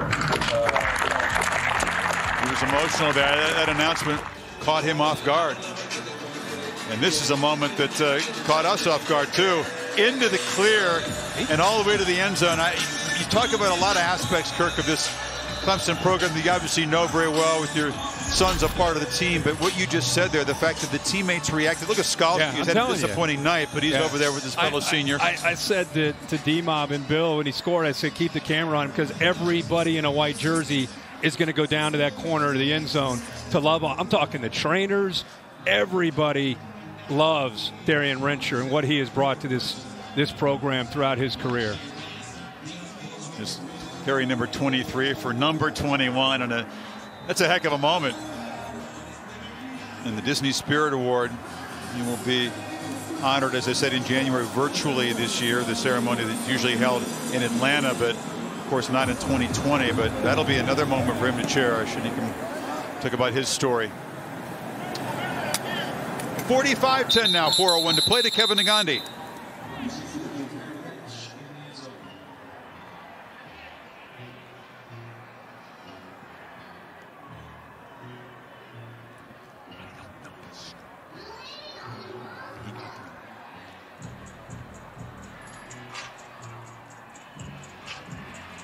Ouch. Trevor Lawrence over there to congratulate Rencher. What a moment for him. You know, the social justice issues that were all throughout this entire country. You saw a lot of players involved with a lot of movements on these campuses, and I think none bigger than with Darian Rencher and what Trevor Lawrence and what the players did. But it was led by his guidance and his leadership throughout those tough times for all of us and throughout the country. Cornell Powell, who's to his left, also one of the more outspoken guys with the Black Lives Matter movement. That's Dabo hugging on him and appreciates him more than anybody as the head coach. It's just a guy that's a third-string tailback that's selfless. I mean, when was the last time you saw someone score and 10 minutes later, everyone's still hugging on him? That's a heck of a play. That was a 1-yard play. He got out. Run. By the way, I don't know if it's fair to call Dabo Swinney the king of the cold, Kirk, but he will move his record to 9-0 at Clemson when the kickoff temperature is 45 degrees or less, as it was tonight. He was hoping he'd see some snow here. Yeah. A little disappointed because he's never coached or played in snow. Didn't quite get the precipitation he hoped for, but it does show you that all these southern teams, how they're going to handle the cold temperatures. They've handled it just fine with him. Well, I think in his case, he likes to challenge himself and especially his team. Everybody wants to know, Clemson, warm weather team, how they're going to handle 30 degrees. Instead of being like, I don't know. He's like, yeah, man, hope it snows. Like he turns it into a positive. I took a picture of him on the monitor when we were here about an hour early. He came out for warm-ups. He's all bundled up, looked like the Michelin Man. And I took a picture on the monitor, sent it to his phone. Like, look at the southern boy up in the cold here. I mean, he's bundled up. He was all excited to get to wear that puffy jacket this week. Look. Tony Elliott was down there too, wearing a big puffy jacket, but his spot in the game was up here in the box. He didn't seem to be too disappointed about that. There's Evan Fairs making the catch from Kadam moments ago. And the handoff inside to Marco Lee, as a lot of the backups are getting a chance to play here. Another reminder that tomorrow morning, Russell Wilson and Sue Bird will have a one-on-one interview all the NFL pre-kickoff news. And on Monday Night Football, Josh Allen and the Bills take on the Niners, whose new home is in Arizona, playing in Glendale. 8 o'clock Eastern time, 5 o'clock on the West Coast, also on the app. Final 2 minutes here. Virginia Tech's going to drop to 4-6. Who knows if they're still in play for a bowl game? None of the normal rules seem to apply. There's a lot of confusion about the bowl games. The ACC has lost 4 bowl games that they had tie-ins to, cancellations, casualties of COVID, but the Hokies will still have hope. We'll see how that plays out. They'll be 4-6, trying to end a 4-game losing streak here against the Cavaliers in their rivalry game next week. Yeah, hopefully they're going to get some players back healthy. And for Clemson, it's a matter of getting a couple weeks with the move the ACC made for them in Notre Dame. They both are now off, and chance to regroup, get some people healthy, find out the status of James Skowski, try to get Tyler Davis back at 100%, and see if they can go and be as close as they can possibly be to a healthiest roster that they've had in weeks. Could be a lot of hype and a lot of talk. People wondering, can it possibly match the hype? Can it possibly live up to Chapter 1? Pretty hard act to top. Double OT thriller in South Bend. Oh, they're thinking about Gatorade here, huh? I guess you clinch a spot in the ACC championship game. Is that really worth the Gatorade bath? Well, I don't know what we'd have to ask Maria what the official temperature is, but that'd be a cold Gatorade bath, right? Uyangalale has got his hand in the bucket.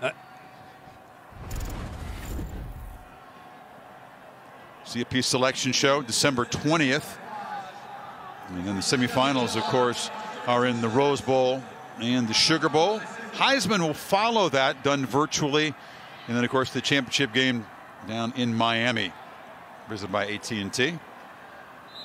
And about 12,000 fans, similar crowd to what they have for the Hurricanes and Dolphins games. I hear a lot of people that are wondering what's going on with the postseason. You know, with everything that's been going on in this country, are they playing a postseason in college football? And the answer to that, as of right now, is yes. Just saw the dates. January 1, a big day with a Rose Bowl and a Sugar Bowl, the semifinals for the top 4 teams in the country. I'm surprised to hear that there was confusion. A lot of people apparently didn't get the word, but they've had from the beginning of the season the plan to have the regular 4-team playoff bracket. Dabo's running, by the way. He caught him before. Oh, he let him do it. Oh, he just gave in. He said, "Yeah, bring it on."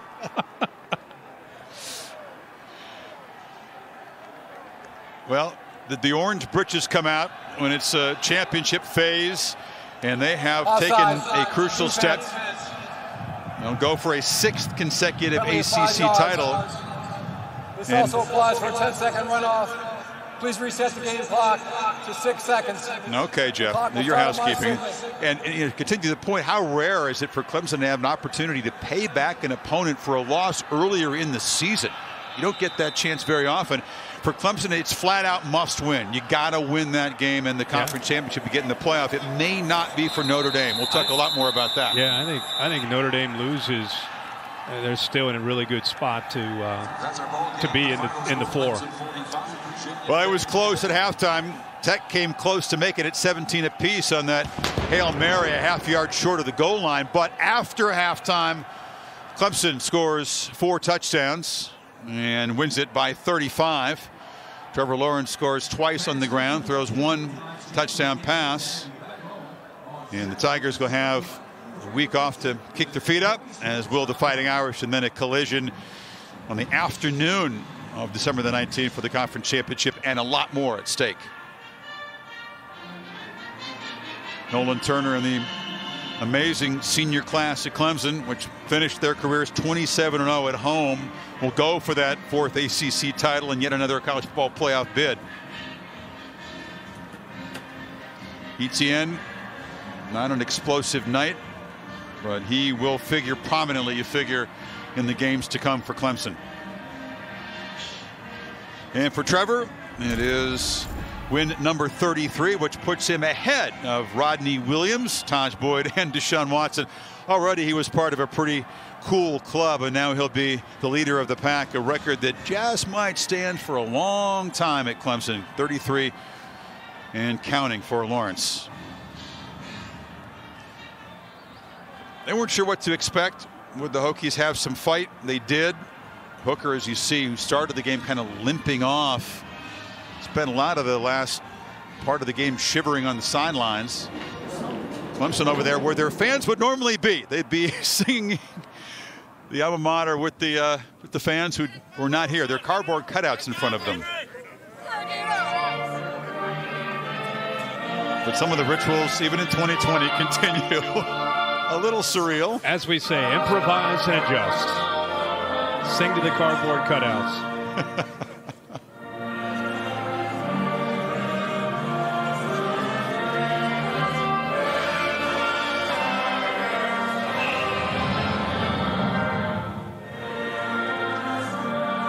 Maria Taylor will work her way down into that choir. And here's the thoughts from Trevor Lawrence momentarily.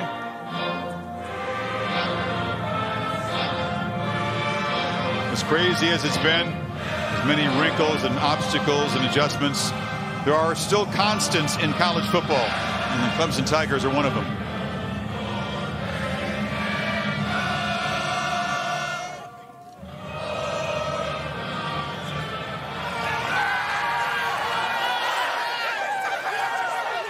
It'll be a pretty jubilant locker room. No doubt they'll do some dancing. There'll be some dancing going on tonight. Oh, yeah. Dabo will crank it up. Because they took nothing for granted. This was a must-win game to secure a spot in the ACC championship game. They could have lost control of their destiny. Now all of their goals are very much in play. Well, all their goals, and they much like Notre Dame, off to a little bit of a competitive start tonight. Virginia Tech, to their credit, after losing 3 straight games, they came out ready to play, and it eventually, the cream was able to rise, and Clemson was able to get out and pulled away pretty dramatically at the end. And now the Tigers and Trevor Lawrence can put 100% of their focus in the rematch with Notre Dame, of course, the game that Lawrence was not able to play the first time. To Maria. Well, Trevor, anytime you guys are in the orange britches, we know that a trip to a championship is on the line. What does it mean to be heading to your 6th straight ACC title game? Man, it feels good. A lot of work put in, especially in a year like this year. Everything's kind of up in the air, and it just shows kind of how we've kept focus. Obviously, this season hasn't been perfect, but just kind of keeping our head down and working. It just goes to prove that, and just really happy. Everything's in front of us that we wanted from the beginning, so just happy to be in that position. You mentioned the season not being perfect, and there's one loss on the schedule that you actually get to go out and avenge and play in a game that you didn't get to play in earlier this season. What does that mean for you? It means a lot. I mean, usually, like our last loss was in the national championship, didn't get to go and play that game again or get to go play that team again. So I'm excited to be able to go back and play them again. Obviously, I wasn't able to play, so I'm excited for that challenge, and I think the team's excited for it, to get another chance and have a couple weeks to prepare and get ready for Charlotte. Besides you being on the field with your team, how has this team evolved, and how will the game be different when you play Notre Dame? I think just like any team, you get better every week, and I think we're a different team here in week. I guess we played 10 games now, and that was the 5th or 6th or 7th game. So I just think we've gotten a lot better. We got some guys healthy, but other than that, we just got better at the little things, and that's just what good teams do. They get better all year. They don't let one loss define them. So we're just going to keep moving forward and get better. I don't know if you know this, but this is your 33rd win as a starter at Clemson, so that makes you the career leader in wins. How would you describe what it means to go up that list? That's all. I mean, Coach Sweeney's been talking to me about it kind of even before the season, and just something that we've been thinking about. It's just an honor for me. It really proves more just the kind of teams I've been a part of. Obviously, I've had a part in that, but just played with some great players, some great coaches, and grateful to be a part of Clemson. It's been really good to me. Well, congratulations on the win, Trevor. Thank you. Both teams will have the all-time leader for starting quarterbacks' career wins, Lawrence, and of course Ian Book, who joined us earlier. Minus Lawrence, Aaron Williams got out early. This is a very quick score for Notre Dame. Then they went about 58 minutes without scoring an offensive touchdown. They got the fumble off Etienne, and then the late touchdowns. And what's going to be different about round 2 in your view? Both defenses want to play better. Yeah, I mean, first of all, it's at a neutral site, championship on the line. Clemson's going to be a lot healthier, you would think, than they were when they went to South Bend.